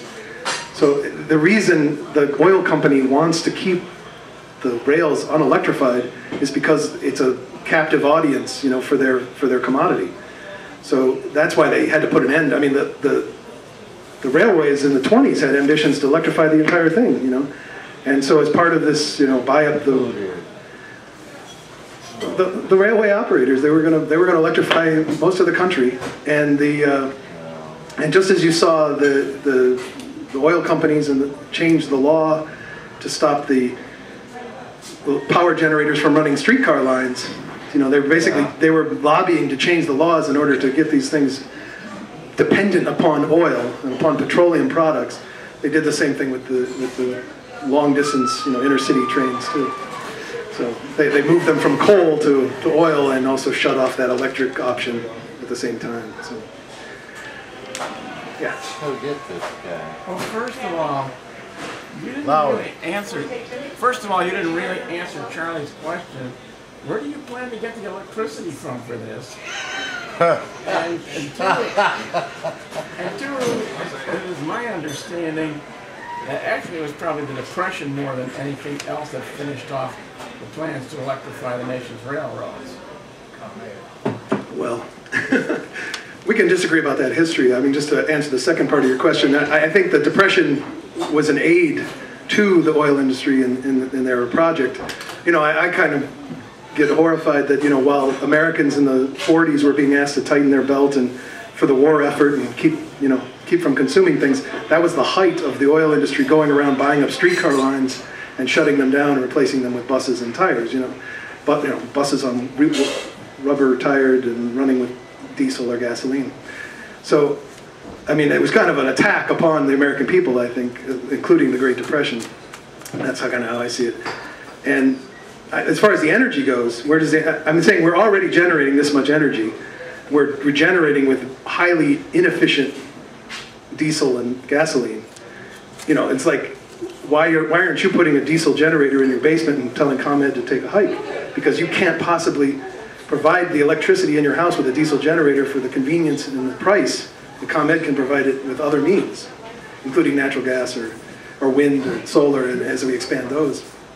So I think part of the wind and solar revolution will be to produce more energy centrally or in our homes, and bring that energy to rails, which then, when we're switching to shorter trips on more efficient vehicles, on trains, more efficient vehicles, shorter trips and fewer trips, which is what I think rails will do for us, we're talking about generating less energy than the path we're on today, which is kind of an out of control, unsustainable energy generation path. So in the long term, we're going to be generating less energy than we will if we stay on this path. Charlie. Yeah, and you've got a monorail system with your maglev and all this, and then you have low speed, and I don't know what's doing that, but in every railroad you have something called a junction. And you're going to have 6 tracks all over the place in the United States. What's going to happen? Are these going to somehow fly over one another? Yeah, it would be. If you have, you're going to have like north, south, east, west. Well, think of you're going to have a lot of track coming together. Okay, go back to the interstate. Yeah, go back to the Interstate Highway System example. If I were telling you we were going to have highways that going very fast and efficiently, and you would say, well, what about the intersections? And I'm telling you, there won't be any. So there won't be any junctions. There'll be flyovers, and again, the standards need to be higher. In fact, that's another one of the interesting lingering standards that didn't go up. Even though most of the standards were in place when Eisenhower kickstarted our highway system in 1956, it wasn't until 1965 where they finally said, let's not have any more grade railroad crossings on the interstate. You know, I mean, I was born in 1965, so I'm kind of like horrified the idea that anybody thought we were going to have grade railroad crossings across our interstates.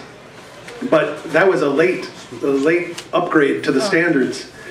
And so what I'm saying is, let's go ahead and realize we need high standards from the beginning. We may end up upgrading them still, but we won't have any at-grade crossings, no junctions or of any kind. They'll all be flyovers between the interstate railway systems. The heavy freight, I'm not saying we're going to change the heavy freight as much.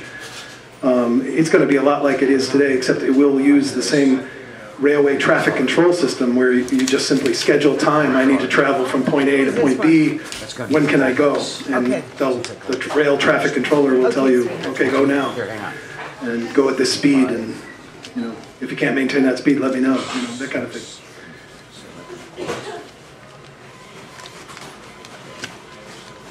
Thank you, Anybody Tim. else who hasn't asked Thank you, sweetheart. a question? I got one more. All right. Look, one more for Charlie, and then we go to rebuttals. Okay. In the entire United States, I think there are only 2 places that had 4-track main lines.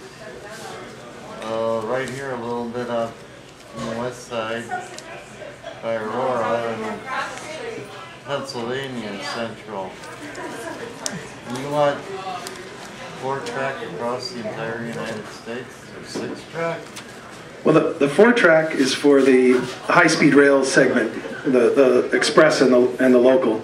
Those would more often be alongside the existing interstate highway system. So we'd be building an additional right-of-way, basically doubling the right-of-way alongside our interstate highway system like that. And that's a lot of railroad. That's a lot of railroad. Yeah, I should have mentioned. I didn't mention the original costs Tim mentioned in the introduction. I mean, I don't want to dialogue with you. But railroads have the other thing, and they cut unnecessary track out and cut it in half. It doesn't sound like they lost track, but they're using less track more efficiently.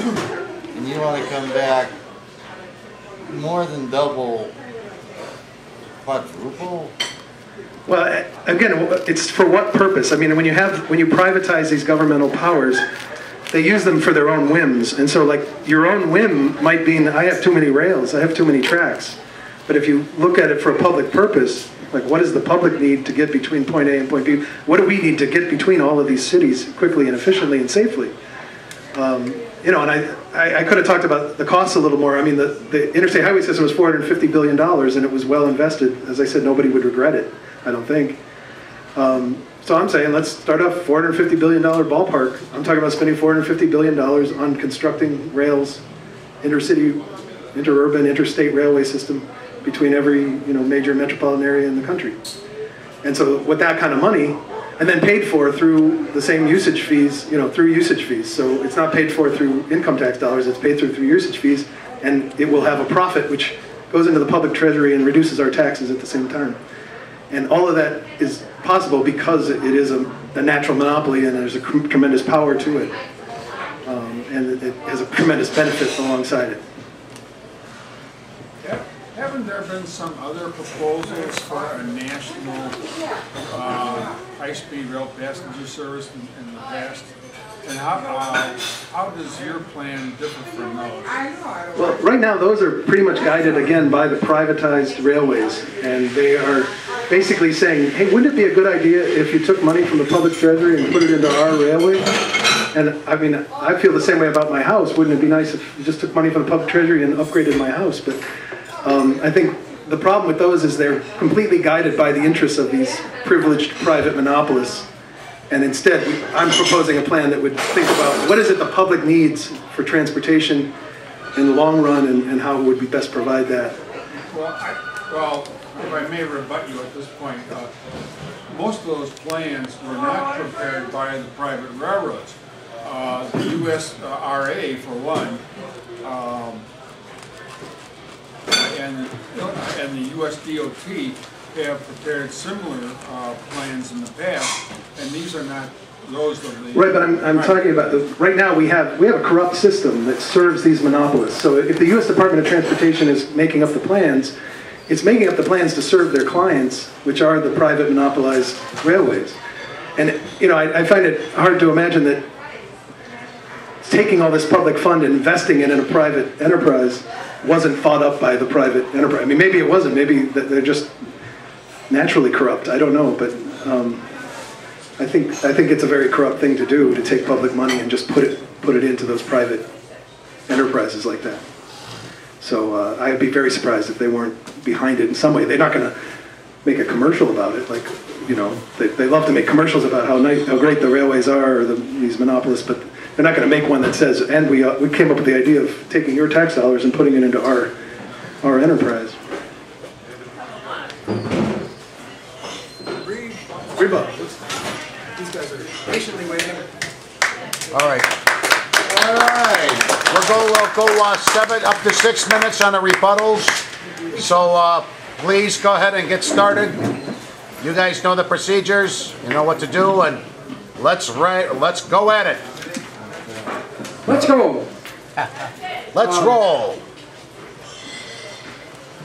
Some discrete comments. First of all, I wanted to mention the Illinois Central Railroad. It had a wonderful set of dual tracks running from Chicago to St. Louis. In order to finance part of its debt and to make money available for bonuses for its executives, they sold one complete set of tracks.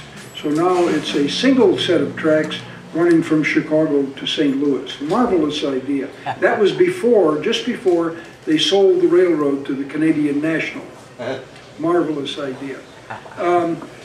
There was an interurban electric trains plural, that ran throughout the east and all the way to Chicago from the east. And it would make stops at all of the major cities in the states between them, going down into Tennessee and then going eastward from there to Washington. It worked very well. It was very inexpensive.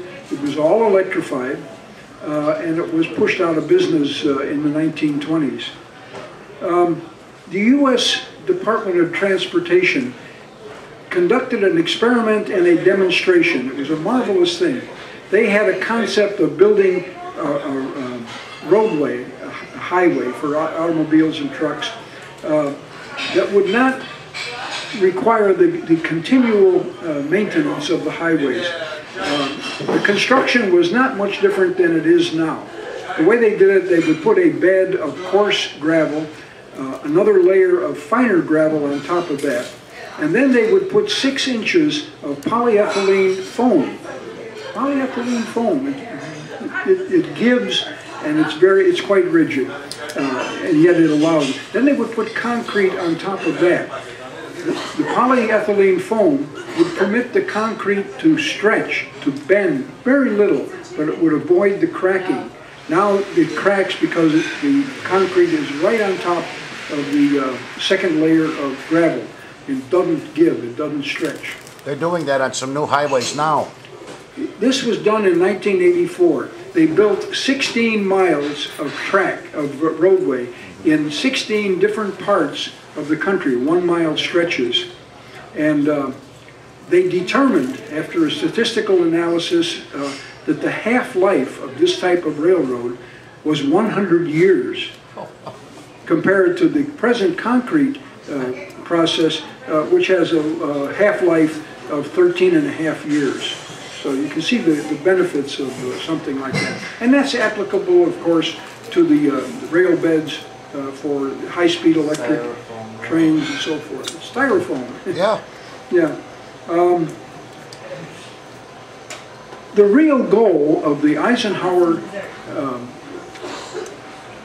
effort to build the interstate highway was not so much to promote transportation or interstate commerce, anything like that. The concept, although it was initially done in the late 40s, Eisenhower, when he came to office, had seen the effects of World War II on the European community.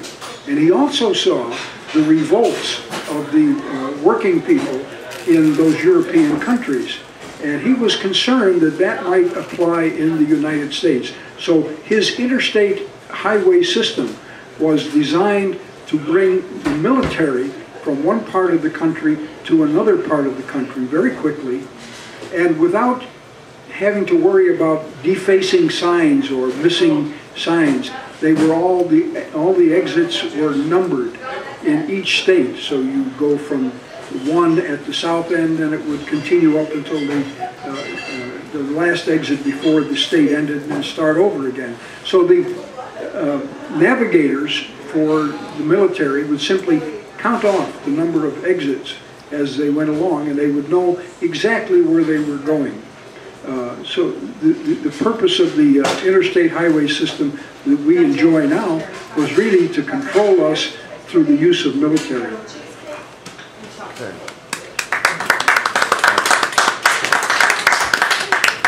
What else is new?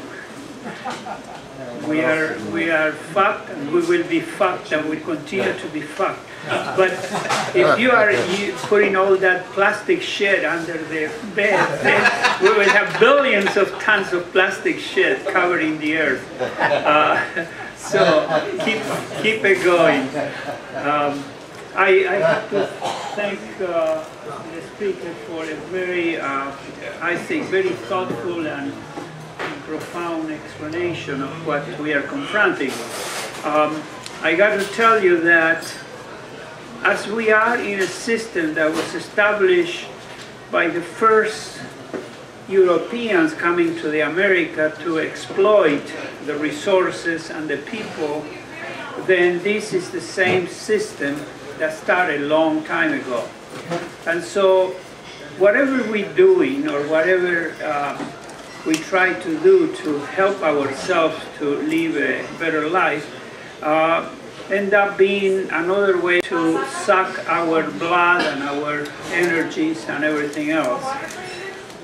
I wonder, what are we going to do when the resources of our earth are exhausted, and we are coming to the point that a lot of the things that are indispensable to maintain this system of industrialization are becoming more and more limited. how many rails, how many roads, how many automobiles, how many trips we have to do back and forth to live a comfortable life. I think that we are basing all this on the ideology that there is no limit to what we may desire. When we're talking about production of electricity, you know, there are limits because of the water supplies. The earth is getting warmer, the rivers are running drier, and you cannot run any plant, whether a thermal plant by burning coal or gas, or a nuclear power plant without water. So it is important that we see the limits of this planet. I don't want to see more development. I would like to see a change in the attitude that we don't need that much to continue prospering, and put that more money in education, in social services. And when you use money for social services, you can employ a lot of people taking care of older people, or education, or whatnot. So this is my point.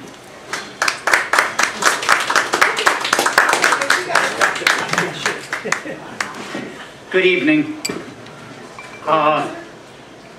Tom Jefferson established a tax on liquor, whiskey, and it created a rebellion that almost resulted in a revolution. We taxed the daylights out of liquor until in 1913 they established an income tax. And then, of course, in 1920 they introduced prohibition because they didn't need to tax liquor anymore. They could now take it directly out of the people's hides. And so while they thought liquor was no longer needed for that, and that they attempted to do away with liquor altogether, but that was found not to work.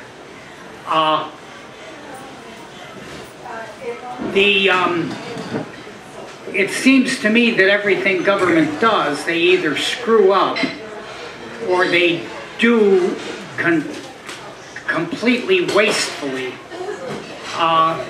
The reason I brought that up about the liquor and the whiskey and all that is that it seems to me that the government, well, let me say this, that if you had a 20-year-old son who had one accident after another with his car, and then came to you and said, gosh, Dad, if you would come up with $90,000, I can get a limo, and I can go out and I can make a lot of money with that, and I promise I'll be a good driver, etc., etc. The fact is, you would say, son, you just don't have a very good track record. And the same thing applies to the government. The government took over a railroad quite a few years ago, and they called it Amtrak. And Amtrak has lost money every year, and they have had to go to the Congress and the Senate hat in hand and ask for more money, because we can't let the Northeast be with a whole Northeastern corridor be without a railroad, so we have to have Amtrak. And the fact is that if they hadn't regulated them into bankruptcy in the first place, that particular railroad, the Penn Central, would still be operating, and operating profitably. So the fact is that I say, in view of the government's track record, I don't think we should have a nationalized railroad. And if we ever did, it should be in the hands of private industry, because private industry gets the job done and they do it according to the dictates of the customer, the real dictatorship of the proletariat, the customer, whose dollars make it go. Thank you. Okay, you're done. Rob, enjoyed your presentation tonight. I think that you are somewhat of an unrecognized visionary in a lot of different ways. That's not to say I agree with everything you say or all of your ideas, but with your views on how to use the commons and your one-time net worth tax and some of the other things you've come up with.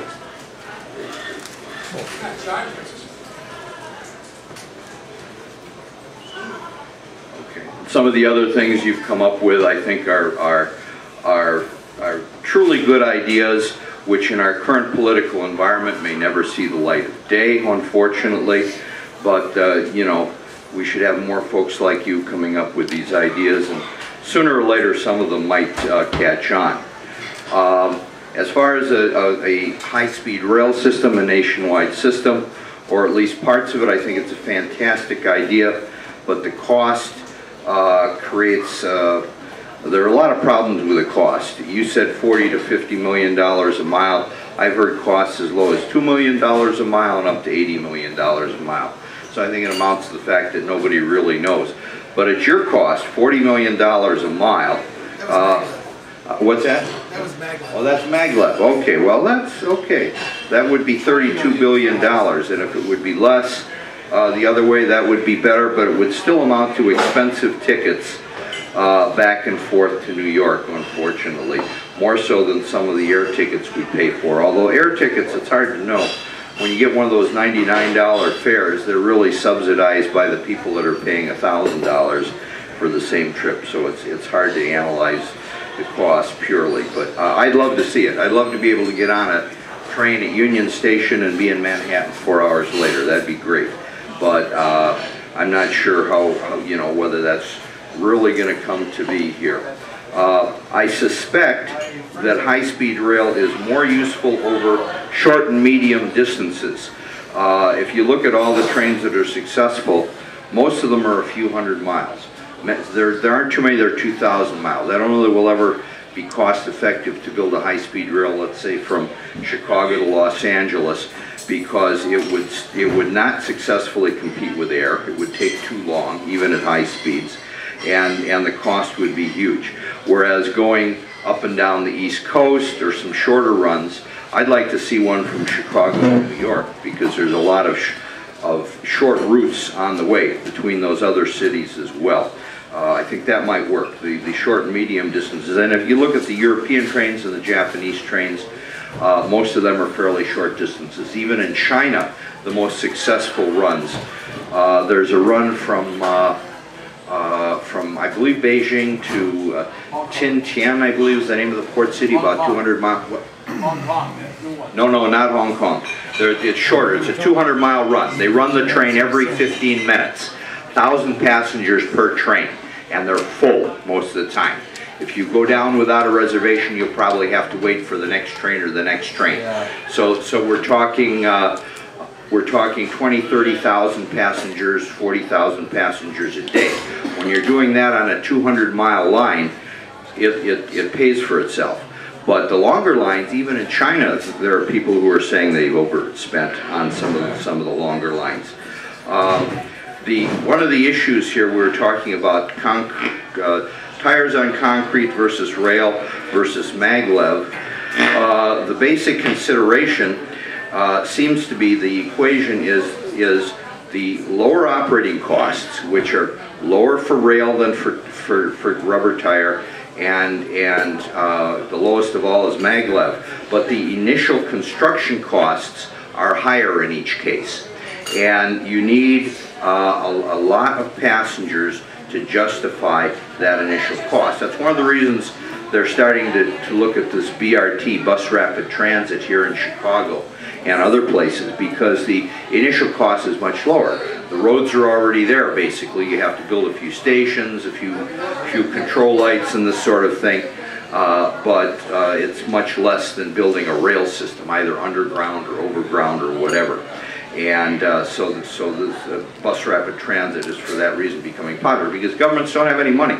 They want to spend the billions of dollars necessary to build the systems, even if they would pay for themselves in 50 or 100 years. They don't want to spend the money now because they don't have it. One of the ways that we can move people to rapid transit and to trains is to increase the cost of automobiles to a more the price of gas is subsidized in many ways, not the least of which is defense expenses. In my opinion, we should bring gas taxes to the level they are in Europe, at least. That would reduce people's driving. And also, we should pay more for plate fees. People complain about the fact that they pay $100, $200 for their plates each year. I think that the fees for that should be many times that, and it should be based on when you drive your car and where you drive your car. If you're willing to just drive your car in your neighborhood and primarily in off hours, you should pay very little for your plates. But if you want to drive your car on the expressways into downtown Chicago in rush hour, you should pay through the nose, in my opinion. And this would reduce, and that's a form of congestion pricing. I think we should look at that. There's several cities, London, Stockholm, and I think some others that use congestion pricing. It's a very useful thing. People pay for what they use, in other words. You pay when you want, if you want to drive in the prime areas, at the prime hours, then you pay for it. And regarding what Dave said about the fact that Amtrak is losing money, so is the CTA, so are most rapid transit systems in the entire world. Until there's only one in the entire world that makes money, and that's Hong Kong.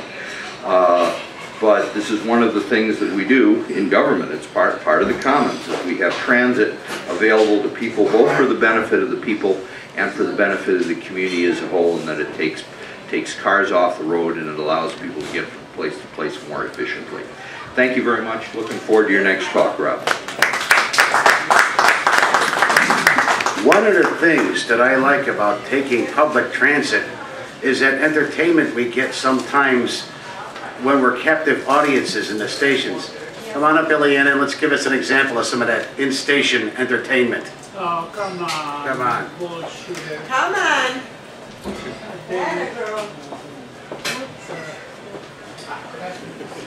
Yes, my dear.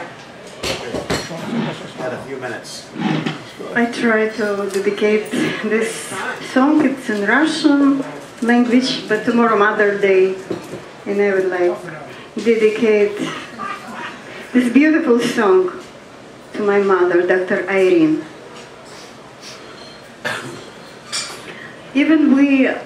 I will give a little bit translation, so idea what I will try to say. So even we are growing up, we always need our mom talk to us,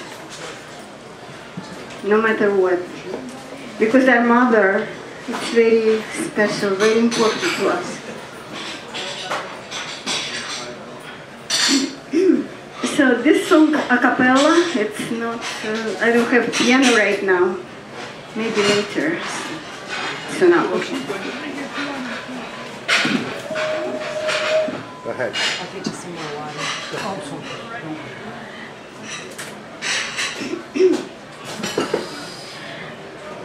Давно ли песни ты мне пела, над колыбелью наклонясь, но время птицей пролетело, и в детство нить оборвалась. Поговори со мною, мама, о чем-нибудь поговори, до звездной полночи, до самой, мне снова детство подари. Довольна я своей судьбою, того, что пройдено, не жаль. Но как мне хочется порою вернуть безоблачную даль. Поговори со мною, мама, о чем-нибудь поговори. До самой полночи, до самой, мне снова детство подари. Минуты сказочные эти навек оставлю в сердце я. Довольно всех наград на свете, улыбка нежная твоя. Поговори со мною, мама, о чем-нибудь поговори.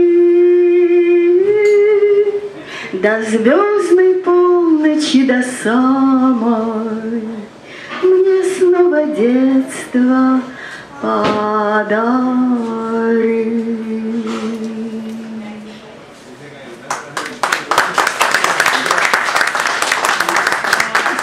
You do realize that in Paris they audition for those slots to entertain commuters at the stations. Now, since I've used up my time already in something like this, let's get on to our next speaker.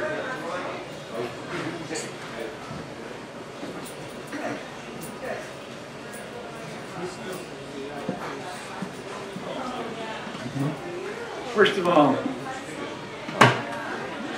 all, Joe was right when he talked about President Eisenhower and national defense. People forget that, as I recall, that 1956 act was called the National Defense Interstate Highway Act. Secondly, Amtrak is very badly needed as an alternative to the airlines, which have become overcrowded and have forgotten how to provide quality service. No, we still need Amtrak. And as Ernie pointed out, transit services nowhere except in Hong Kong earn a profit. It is not and should not be their purpose. It should be to provide the best service possible. And as for Penn Central being allowed to run itself. Now, granted, I'm not unsympathetic to the idea that the railroads in general are overly regulated. And that's what did them in. And also that when the government was busy funding highways and air travel, something should have been done for the railroads as well. But anybody who has read Dawn and Binzen's book, Wreck of the Penn Central, knows that Penn Central was run by crooks. And it was hardly an honestly run business. The leaders of that business were busy fighting among themselves. There was a lot of insider dealing going on. And it's no wonder why the company went belly up. It should never have been brought into being in the first place. And one of the excuses that they used to justify the merger of the Pennsylvania Railroad and the New York Central was again to promote national defense. You used to see it in their ads in the Pennsylvania Railroad timetables all the time. Buses, despite what Tim may have thought, are not a good alternative to railroads, at least not the system that he proposed. Buses pollute and are not as energy efficient as railroads, as trains would be. It was not Thomas Jefferson who proposed the tax that ignited the Whiskey Rebellion. That was in 1793, and the president was George Washington.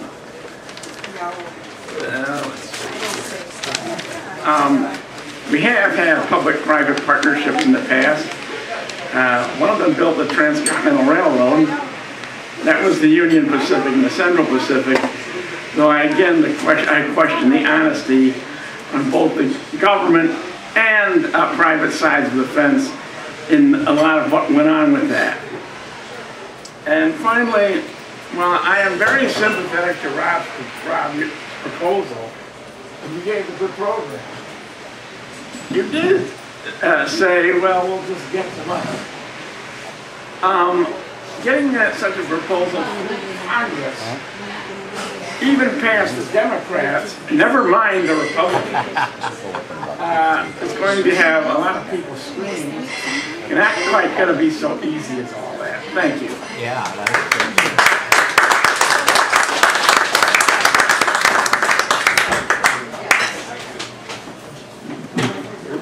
That's okay. Oh, I see. I'm Harvey Kaler. A couple of you know me. This is only my second time at one of these things. Where do I start? First of all, let's address the core issue. To have a national system, you need a threshold level of use across the country that's going to allow the average person to buy into it as some kind of political necessity. With the interstate highway, if you had an interstate highway near you, you could say, oh yeah, I can, drive from my farm a few miles to a convenient interchange and, take the road maybe 20 miles into a larger city. And, whether you're doing a shopping trip or whether you're going for some feed or something, or whatever the case may be in a rural area, or if you're in a city, you're visiting a friend across the region. You have these short trips. You also have people making longer trips. And all of these trips add up. A little bit here, a little bit there, a little bit across the whole thing. These things add up, and everybody uses it. We also have a very low threshold of competency for driving. So everybody should be able to drive. Some people shouldn't be on a road, but we still want them to drive anyway, because that way they will support the system politically. I don't think we can, the way things are set up now, I don't think we have a means of doing that.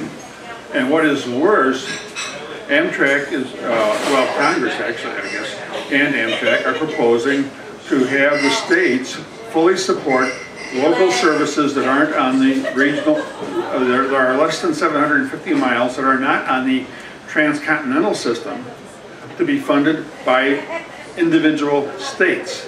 That means the individual states have to get together and decide that they're going to do this thing together. More or less taking over the role that's been usurped, that's been lost or given away by the National Rail Passenger Corporation, Amtrak. The reason Amtrak is doing this is because they're trying to look good and keeping their budget down and or lower, so they look happier with the so it looks like they're kind of like going out of business, like the Republicans want them to do. So of course the budget is going down, and they have the strategy of reducing those costs.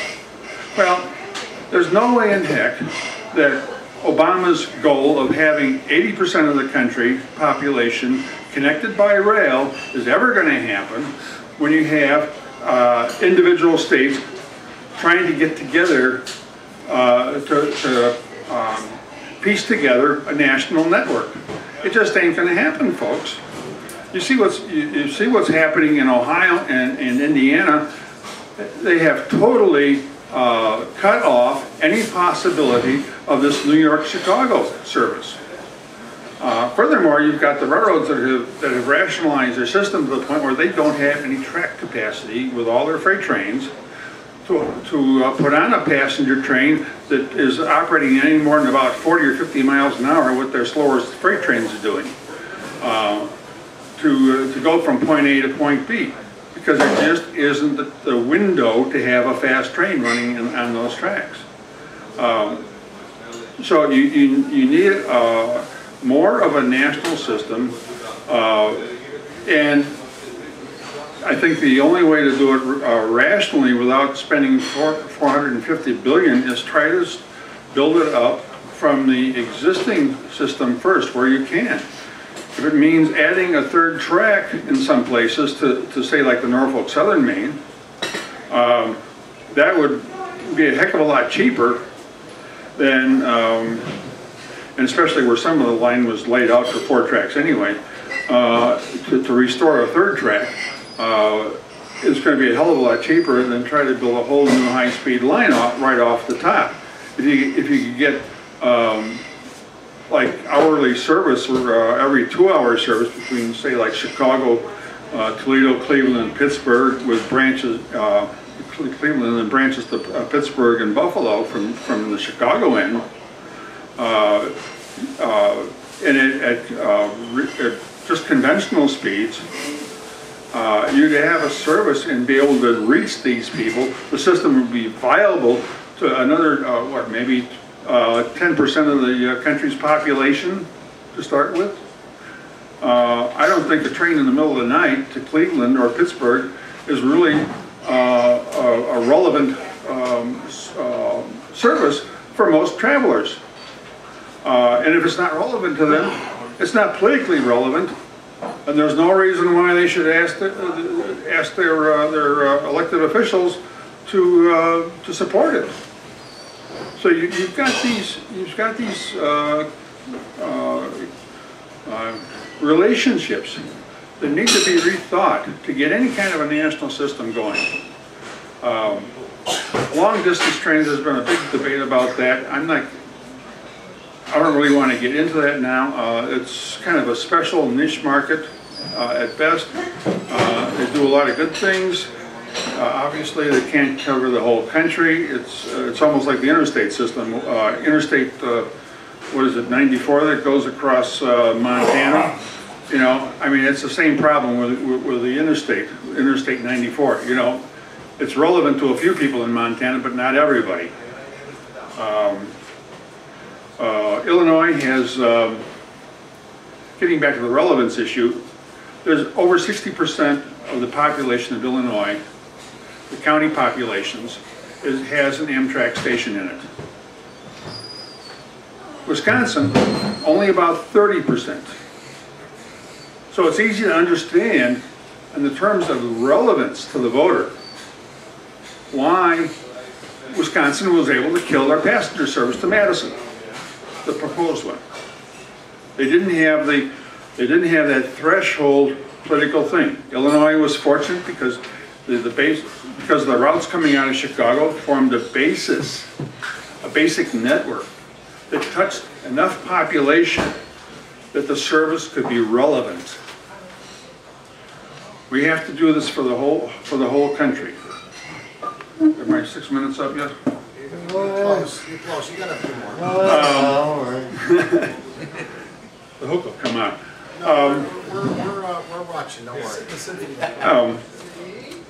I said before, there's technical issues involved with the with concrete, what they call slab track, in terms of maintenance these days. Highway maintenance. I worked in the regional planning agency in Northwest Indiana, and at that point, the highway maintenance cost per year was costing twice as much as what it cost to build the darn interstates across Indiana in the first place. Another thing about the interstate system, you may be interested to note that all the tollways around Chicago are very heavily used. And we have tollways here because of that. The state could take the allocation for the interstate system and direct that for interstate highways with a network across downstate Illinois.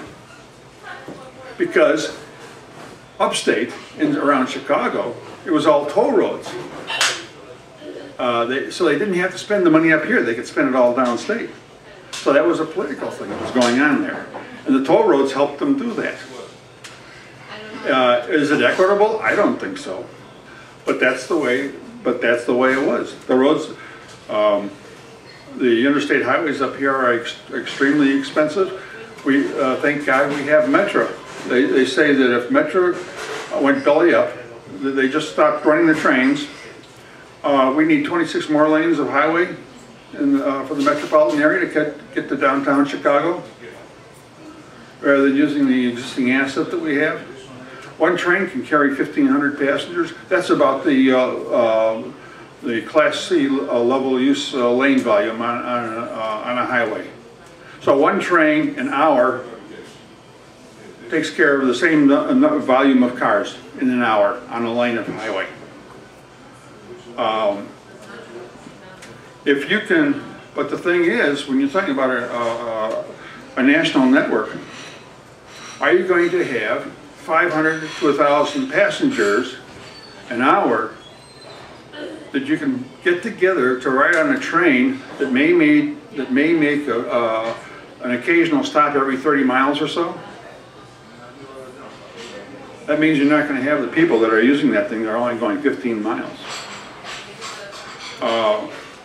You may have the people that are going the 300 between Chicago and St. Louis, but you're going to have also have the people, and the other thing, like between Bloomington and Springfield, but you're not going to have the people going between Piney and say like Chenoa. You're not going to be having those small trips, or between Chenoa and Bloomington. You're not going to have those small trips that build up that volume, build up that relevance.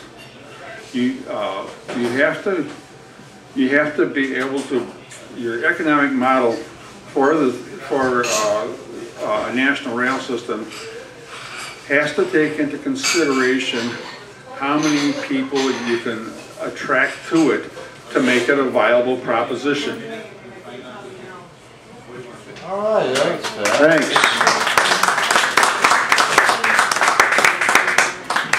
To me, this whole bit about high-speed rail is a moot point. Because personally, I like the motor car.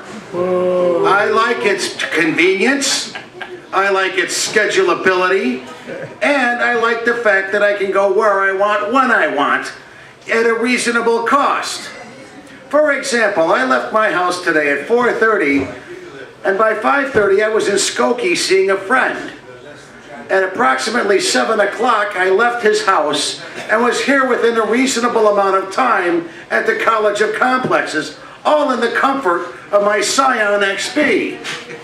Now, if public transit was running, I'd have to leave very early in the morning, catch a metro train, a few buses up to Skokie, and then, of course, some other kind of cab or something from my friend's house down here, not to mention the 6 or 7 hours it's going to take me to get home.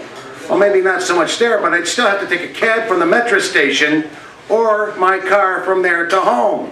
So for me, if there's a way that you could get the public transit system as convenient as a car, I'd love it. You know, I'd even be willing to pay a premium for that convenience right now. And I think I already do. But for me, nothing is going to beat a private motor coach for transit in and out of the city. I can leave tonight within about 45 minutes, be sitting at my front door at home watching some television, and there ain't no way that public transit's going to do that for me. Thanks a lot. And what price is $10 a gallon for gas? Oh, it would still be worth it. It'd still be worth it. Tim, this show is not about transit, it's about bullet trains.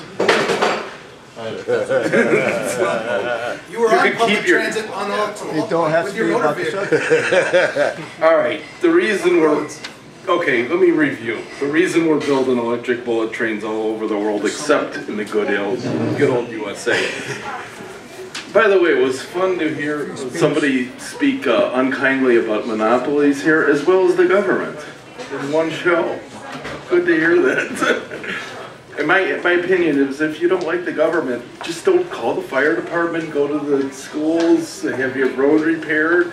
Don't call the ambulance from your town, and that's an even wash, I think. Don't call the police either. Okay, here, a review. Why we're building electric bullet trains around the world and not in the USA. Okay, first, electric bullet trains use no freaking oil. Okay, I have a funny suspicion, since aviation uses 20% of all the oil worldwide, that's the whole reason there's this goddamn climate change, if it is true. I'm not even saying climate change is true, but aviation uses about 20%. There's absolutely no pollution control on aviation on jet engines. Guaranteed. Guaranteed. So the reason for electric bullet trains, they don't use oil. They don't pollute. They can use sustainable electricity, whatever you want. Wind, fans, solar, nukes, whatever the hell you want. Okay, yeah, it's incredible. You hear that right. There hasn't been like, there was like 20 or 80 people killed on a bullet train in Germany 20 years ago. Otherwise, it's incredible. I mean, unbelievable, the statistics. Hundreds and hundreds of thousands of people die in car accidents every year. And thousands and thousands die in aviation accidents worldwide every year. So bullet trains, nobody dies. 1 or 2 a year. It's incredible. So yeah, so those dead. But yeah, it's nothing. It's, so another reason. Well, there's other reasons for it's you know they're comfortable, and you arrive in the CBD, development of downtowns, reduces congestions for you auto car people and aviation people. Okay, a couple other points. You know, I was glad to hear about the monopolies. Hold on, I'm almost done. I'm going to wrap this up quick. Because I think, yeah, freight railroads are monopolies. Damn it. 2/3 of what they haul is either coal or containers, and they're in no freaking hurry. You know, so bullet trains are a whole different mode. Trust me on that one.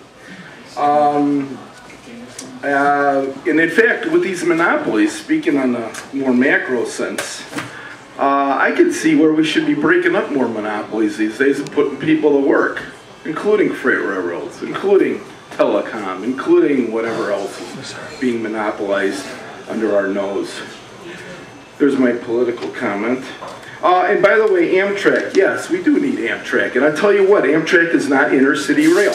And Amtrak is goddamn city country rail. And don't let anybody prove you otherwise, because it goes to all the red states and all the little towns from here to Nebraska to Wyoming. It's for people in small towns to get to larger towns, and the colleges, and the prisons, and wherever else. It's not yeah, a lot of prison stops, you betcha.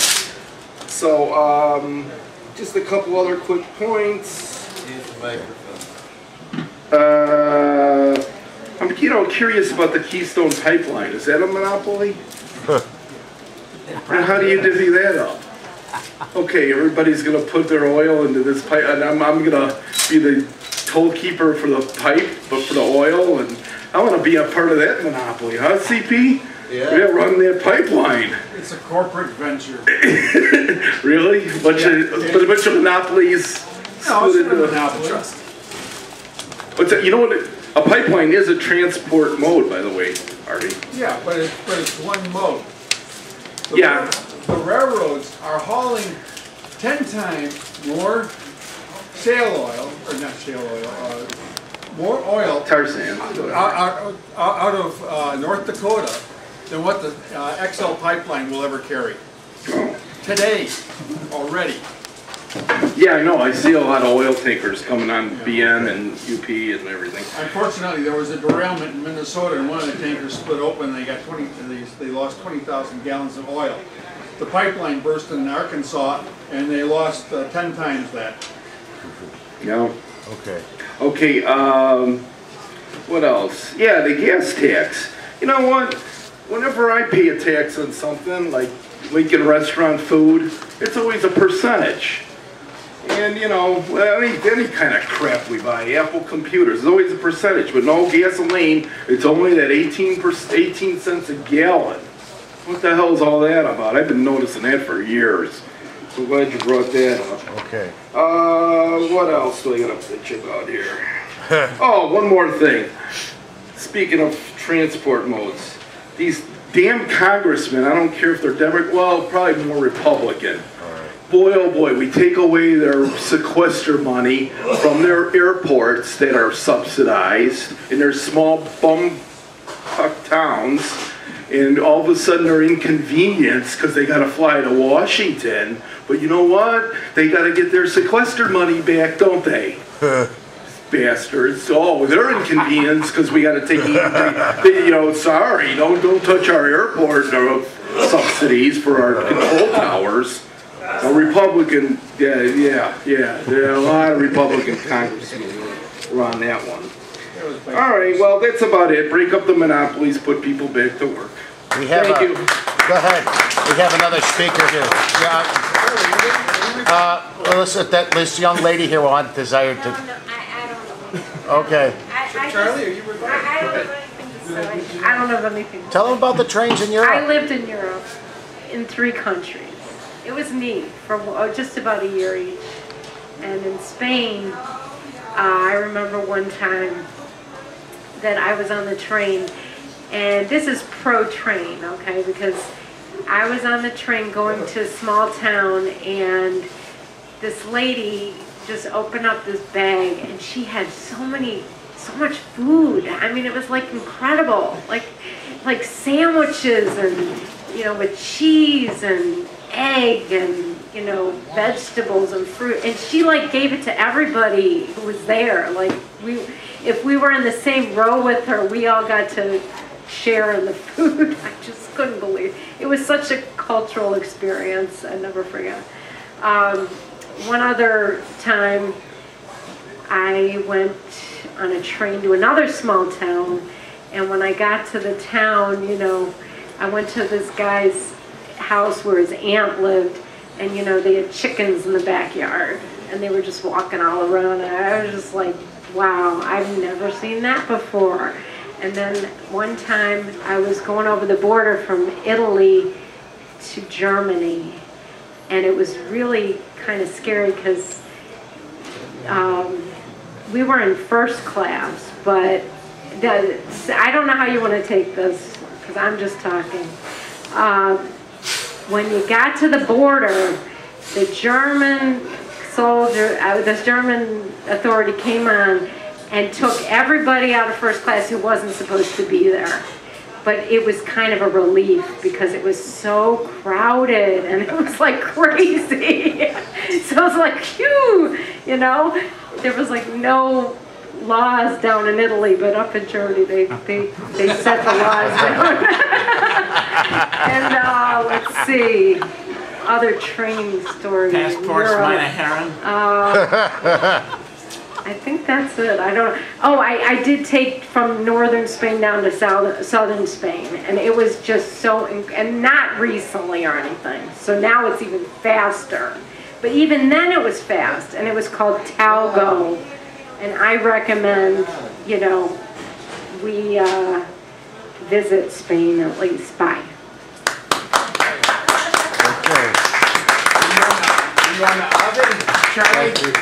Charlie, before you get started, I just wanted to say, that gentleman's t-shirt gave me the idea. I found Tim's comments to be, found that I was unmoved by Tim's comments. All right, let's thank our speaker again for his thinking in the future. Here I'm going to be eclectic as usual again.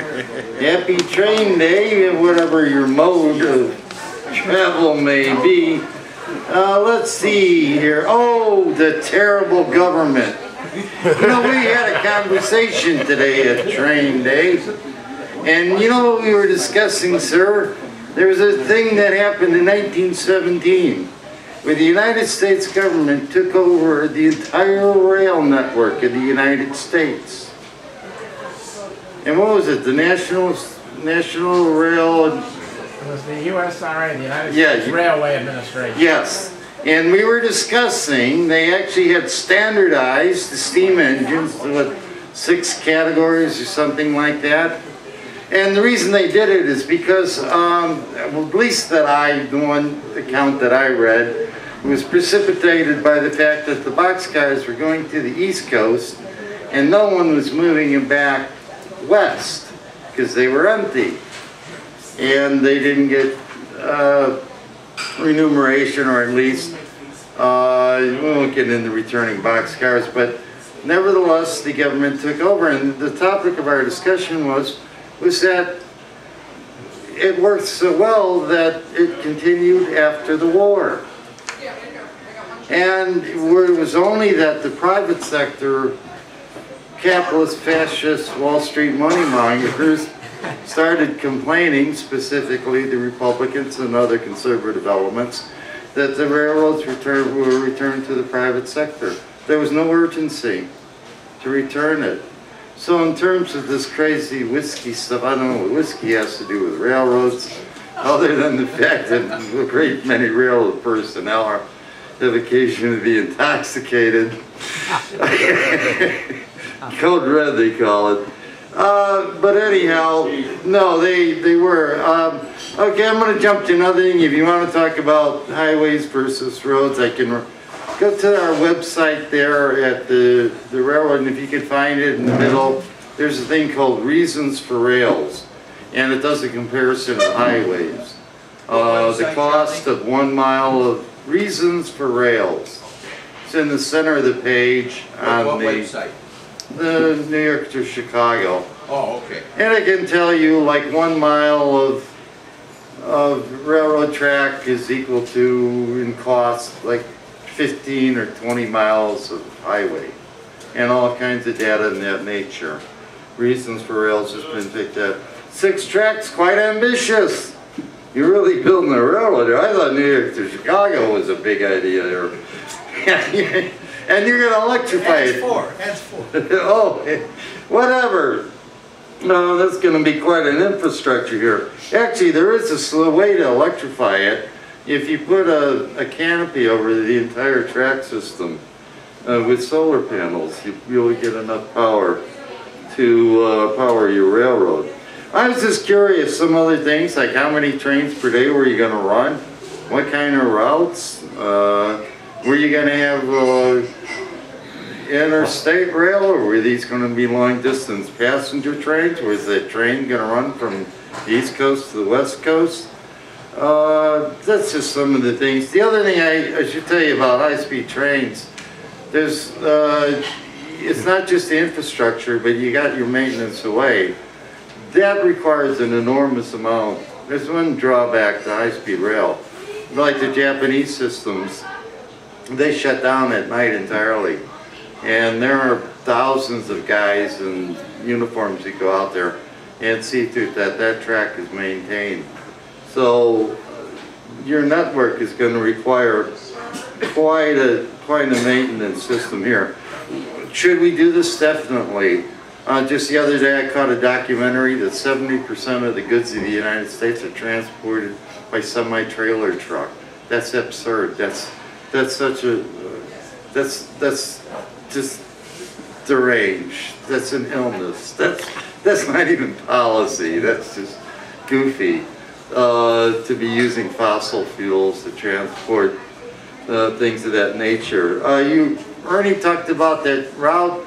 Actually, there's another link in there. I'd have to think about it, but that route I think he was talking about, they just sold their 1 millionth passenger ticket. Rail does in fact work. And it's certainly much preferable to automobiles. Ernie again, BRT is one of the most nonsensical things in transportation I've ever seen. I first saw one in Las Vegas. I photographed it. They take buses and they make them like streamlined like they did in the 30s. And I've seen ones, they make them look like rocket ships. and this is supposed to trick the passenger or something. People don't like buses. Only in Vegas. They don't like buses. Put in light rail. It's not that more expensive than what you're supposed to do. This is an absurdity. As a matter of fact, the person who's advancing it in Chicago, I've had some disputes with. This Metropolitan Planning Council is advocating this, and the guy who's doing it, I must say, I just don't understand him. And he's raised some concerns from other people in the regular transit community advancing this. It's ridiculous. put some real light rail in there if you're going to do it, you know, and have a real transportation service to the people. Amtrak's fine. I know you Harvey hit on it there. They are asking the states to kind of shoulder the burden of this. How that's going to affect long distance passenger trains remains to be seen. Some states have taken the initiative, not to its credit, the state of Illinois is blanketed with the fine rail network. Another one that's up there is the state of Michigan. Other ones that are coming along are the Carolinas. Carolina even has their railroad engines named at their state, and they have their state logos and things like that. So whether or not you could say, well, we don't want government-operated railroad. And the railroad, in fact, in the Carolinas, they're expanding it. So I guess something's wrong with the people in the Carolinas, that not only did they put in, they operated their own track and everything, bought their own engines, which Illinois is paralleling, and they're expanding their system. I don't know what could be wrong with those people. You would think they want private sector railroads, but they're expanding. They've been doing it for years and years and years. I wrote on it. Actually, it's really amazing. I got on that train, I thought I was in a handicapped seat. When you talk about modes of travel versus airlines, and that's the amount of room you get on these trains. It's really nice. Let's see, what else here? But states are moving up there. I spoke about the war. Interurbans. Also, if you go to the website, that cute little story talks about, those are like, somewhat like L trains, a little higher quality, but they're actually, and they did network the entire of the United States.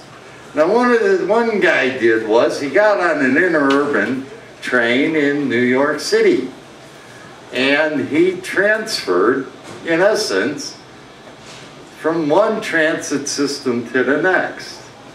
And he made his way all the way to Chicago, Illinois.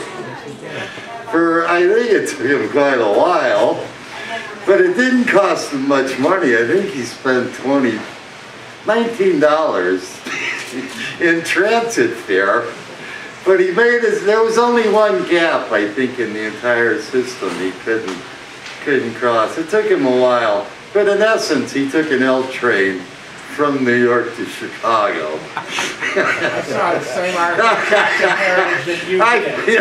I found, actually, there's another key story about this. I found this article way archived in a really peculiar thing.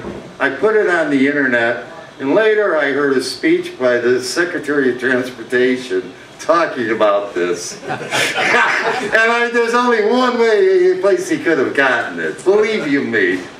It was like a publication that was put out for about a year or two or something, and I said, my God, where did this come from? But anyhow, thanks a lot. You got some good ideas there. You need some experts like Mike Pell and I and Harvey, and we can get you steered away. All right, thank you very much. Speaker gets the last word. Let me try to redirect a little bit. Mr. Speaker. I can see where I failed by the rebuttal. Clarification. Yeah. You said that people don't produce their own electricity because it isn't economically feasible. The fact is, people don't produce their own electricity because the government gives exclusive right to the utility. Okay. Well, I was talking about they don't produce it through gas and diesel because it's a horribly expensive way to produce it.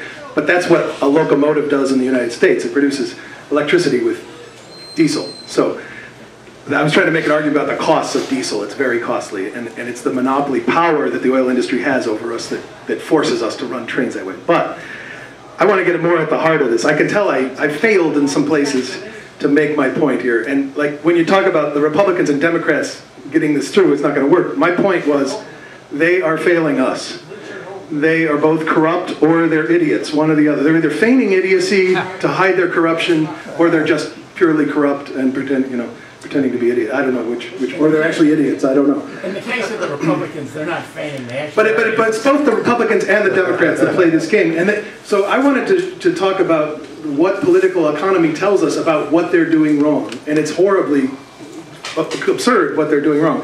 So Tim's point about, he talks about public transit, or the talk about Amtrak being a railroad nationalized. Again, I failed to get across my point. Amtrak is not a railroad. Amtrak is a passenger hauler. They happen to own some railroads, but they're primarily a passenger hauler. All of my talk was about a railroad. So Tim, when you talked about not using the public transportation systems, you were wrong. Your car was on a public transportation system the entire way. I'm talking about railways to complement the paved ways.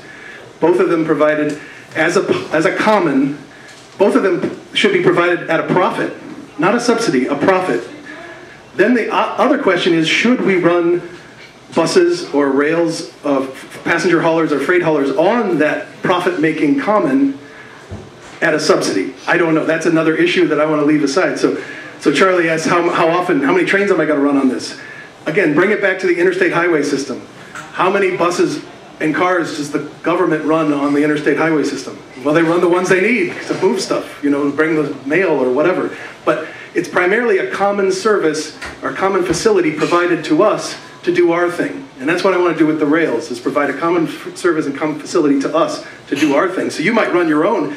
You might not like to drive a car. You might like to drive your locomotive, you know, so you just tool around on this thing whenever you can and run it 220 miles per hour all the way to LA. Or someone might run a passenger hauler from Chicago to LA, leaving at 7 p.m., serving a nice dinner, go to sleep, wake up at 7 a.m. in LA at 220 miles per hour. We can do that.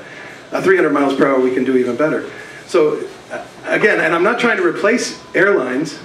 The airlines actually do quite well for efficiency and carbon emissions when they fly a long ways, because almost all of the energy is used just to get you up. That part where they say, please leave your electronic devices off. Okay, now you can turn them on. Almost all the energy has been used up already. Almost all of the carbon emissions have already occurred by the time they tell you you can turn on your electronic devices now. So if you just land then in Milwaukee, that's a horrible thing to do. But if you continue flying to Seattle or Anchorage or Tokyo, that's great. So I think what rail does is fill in a nice gap. I think we could take half of the passengers that now go by plane, move them to a high-speed rail, take half of the passengers that are now moving in private automobiles, move those to rails, and also shrink it down. Do less trips, less distance on average, so, and be much happier at the same time and get more of what we want. So I want us to think about this infrastructure is foundational. If you were to say to someone, we're going to have a highway system, but you can't fly. Imagine how different our world would be. Or if we said to you, you can fly, but we're not going to have any roadways. Imagine how different the world would be. You have to walk to the airport. Once you get there, you can fly anywhere you want in the world, but you're going to have to walk to get there. What we've done is we've said we have these three technologies, aviation, motor vehicles, and trains, and we're only going to provide two of them. You know, that's what we've done for 100 years. We've had this excellent technology. I really think cars actually shine as a hobbyist. We've kind of done the opposite. We've made the trains the hobby, which they're really good at moving people around very efficiently, very quickly, and you know, very, very much on time. And we've made them the hobby, and we've made the cars our dependency, which are horrible. They run into traffic jams and all these other things. So if you actually can move half of the cars, passengers, to trains, your car travel is going to be all that much more enjoyable. You're going to, you know, nobody imagines they're going to get in their convertible and then go sit in the Dan Ryan and stop and go traffic. That's not what they're like, oh, I can't wait to get in my Corvette and drive 3 miles an hour and stop. You know, they're thinking of the open road. And so these trains will open up that road and make cars work much better too. So I think we have to change the way we think about government. Government is the provider of these commons. And that's a separate thing from subsidy, because the commons can be provided at a profit. Reduce our taxes and make it easier to subsidize the things that we care to subsidize. But I don't want to subsidize transport because, again, I'm an environmentalist. I don't want to just pay them to travel even though it's going to hurt the earth. I want them to pay the social costs of their travel, and it probably won't incur that much cost, so they'll go ahead and do it. But they'll do it a little less, that's all. And they'll do it more by train. So so what I'm saying is, let's add a train system. You're saying, where's the passengers going to come from? Well, if we do raise the gas tax to something more like Europe, you know, or if we do put a tax on carbon where it becomes very costly to travel by car, they're going to flock to this new train, because now it's going to be the efficient way to travel, and each one is going to be reflecting the true social costs. We're not burdening people for their car travel. We're just asking them to pay their fair share. And that's the same thing, I think, with oil and coal and nuclear. If we were asking them all to pay their fair share, we would all have windmills and solar panels, because those are the more efficient energy production methods right now. So, let me see, was there anything else I missed? So again, with Amtrak, yeah, it runs at a loss, but again, that's a passenger hauler, that's a separate thing. Should it be subsidized? But that's the point. It's running at a loss when it's working the way it was designed to work. We don't have to design it that way. We could make people pay the social cost of their cars and make them pay the full social cost of the train, and I bet you they would still flock to the train, because we're subsidizing those cars too. So, that's a whole other thing. And government's... So, and again, I want you to come back to the Interstate Highway System as a stellar example of what government does for us. So if somebody says government screws up all the time, government's a failure, can't do anything right, ask them about the Interstate Highway System, because it's when the government's doing things just as best as it does that it kind of slips into the background and we forget that it's even government involved. We think of the Interstate Highway System as just a natural feature of the earth. Like you can fly from O'Hare to Kennedy Airport in New York, over the air. That's just a natural feature. But you don't drive from Chicago to New York without an interstate highway system provided by someone, and provided well and efficient. So, anyway. Let's thank our speakers. All right. Everybody have a good night. Yeah, he wants the government to do it. How you doing, Ernie?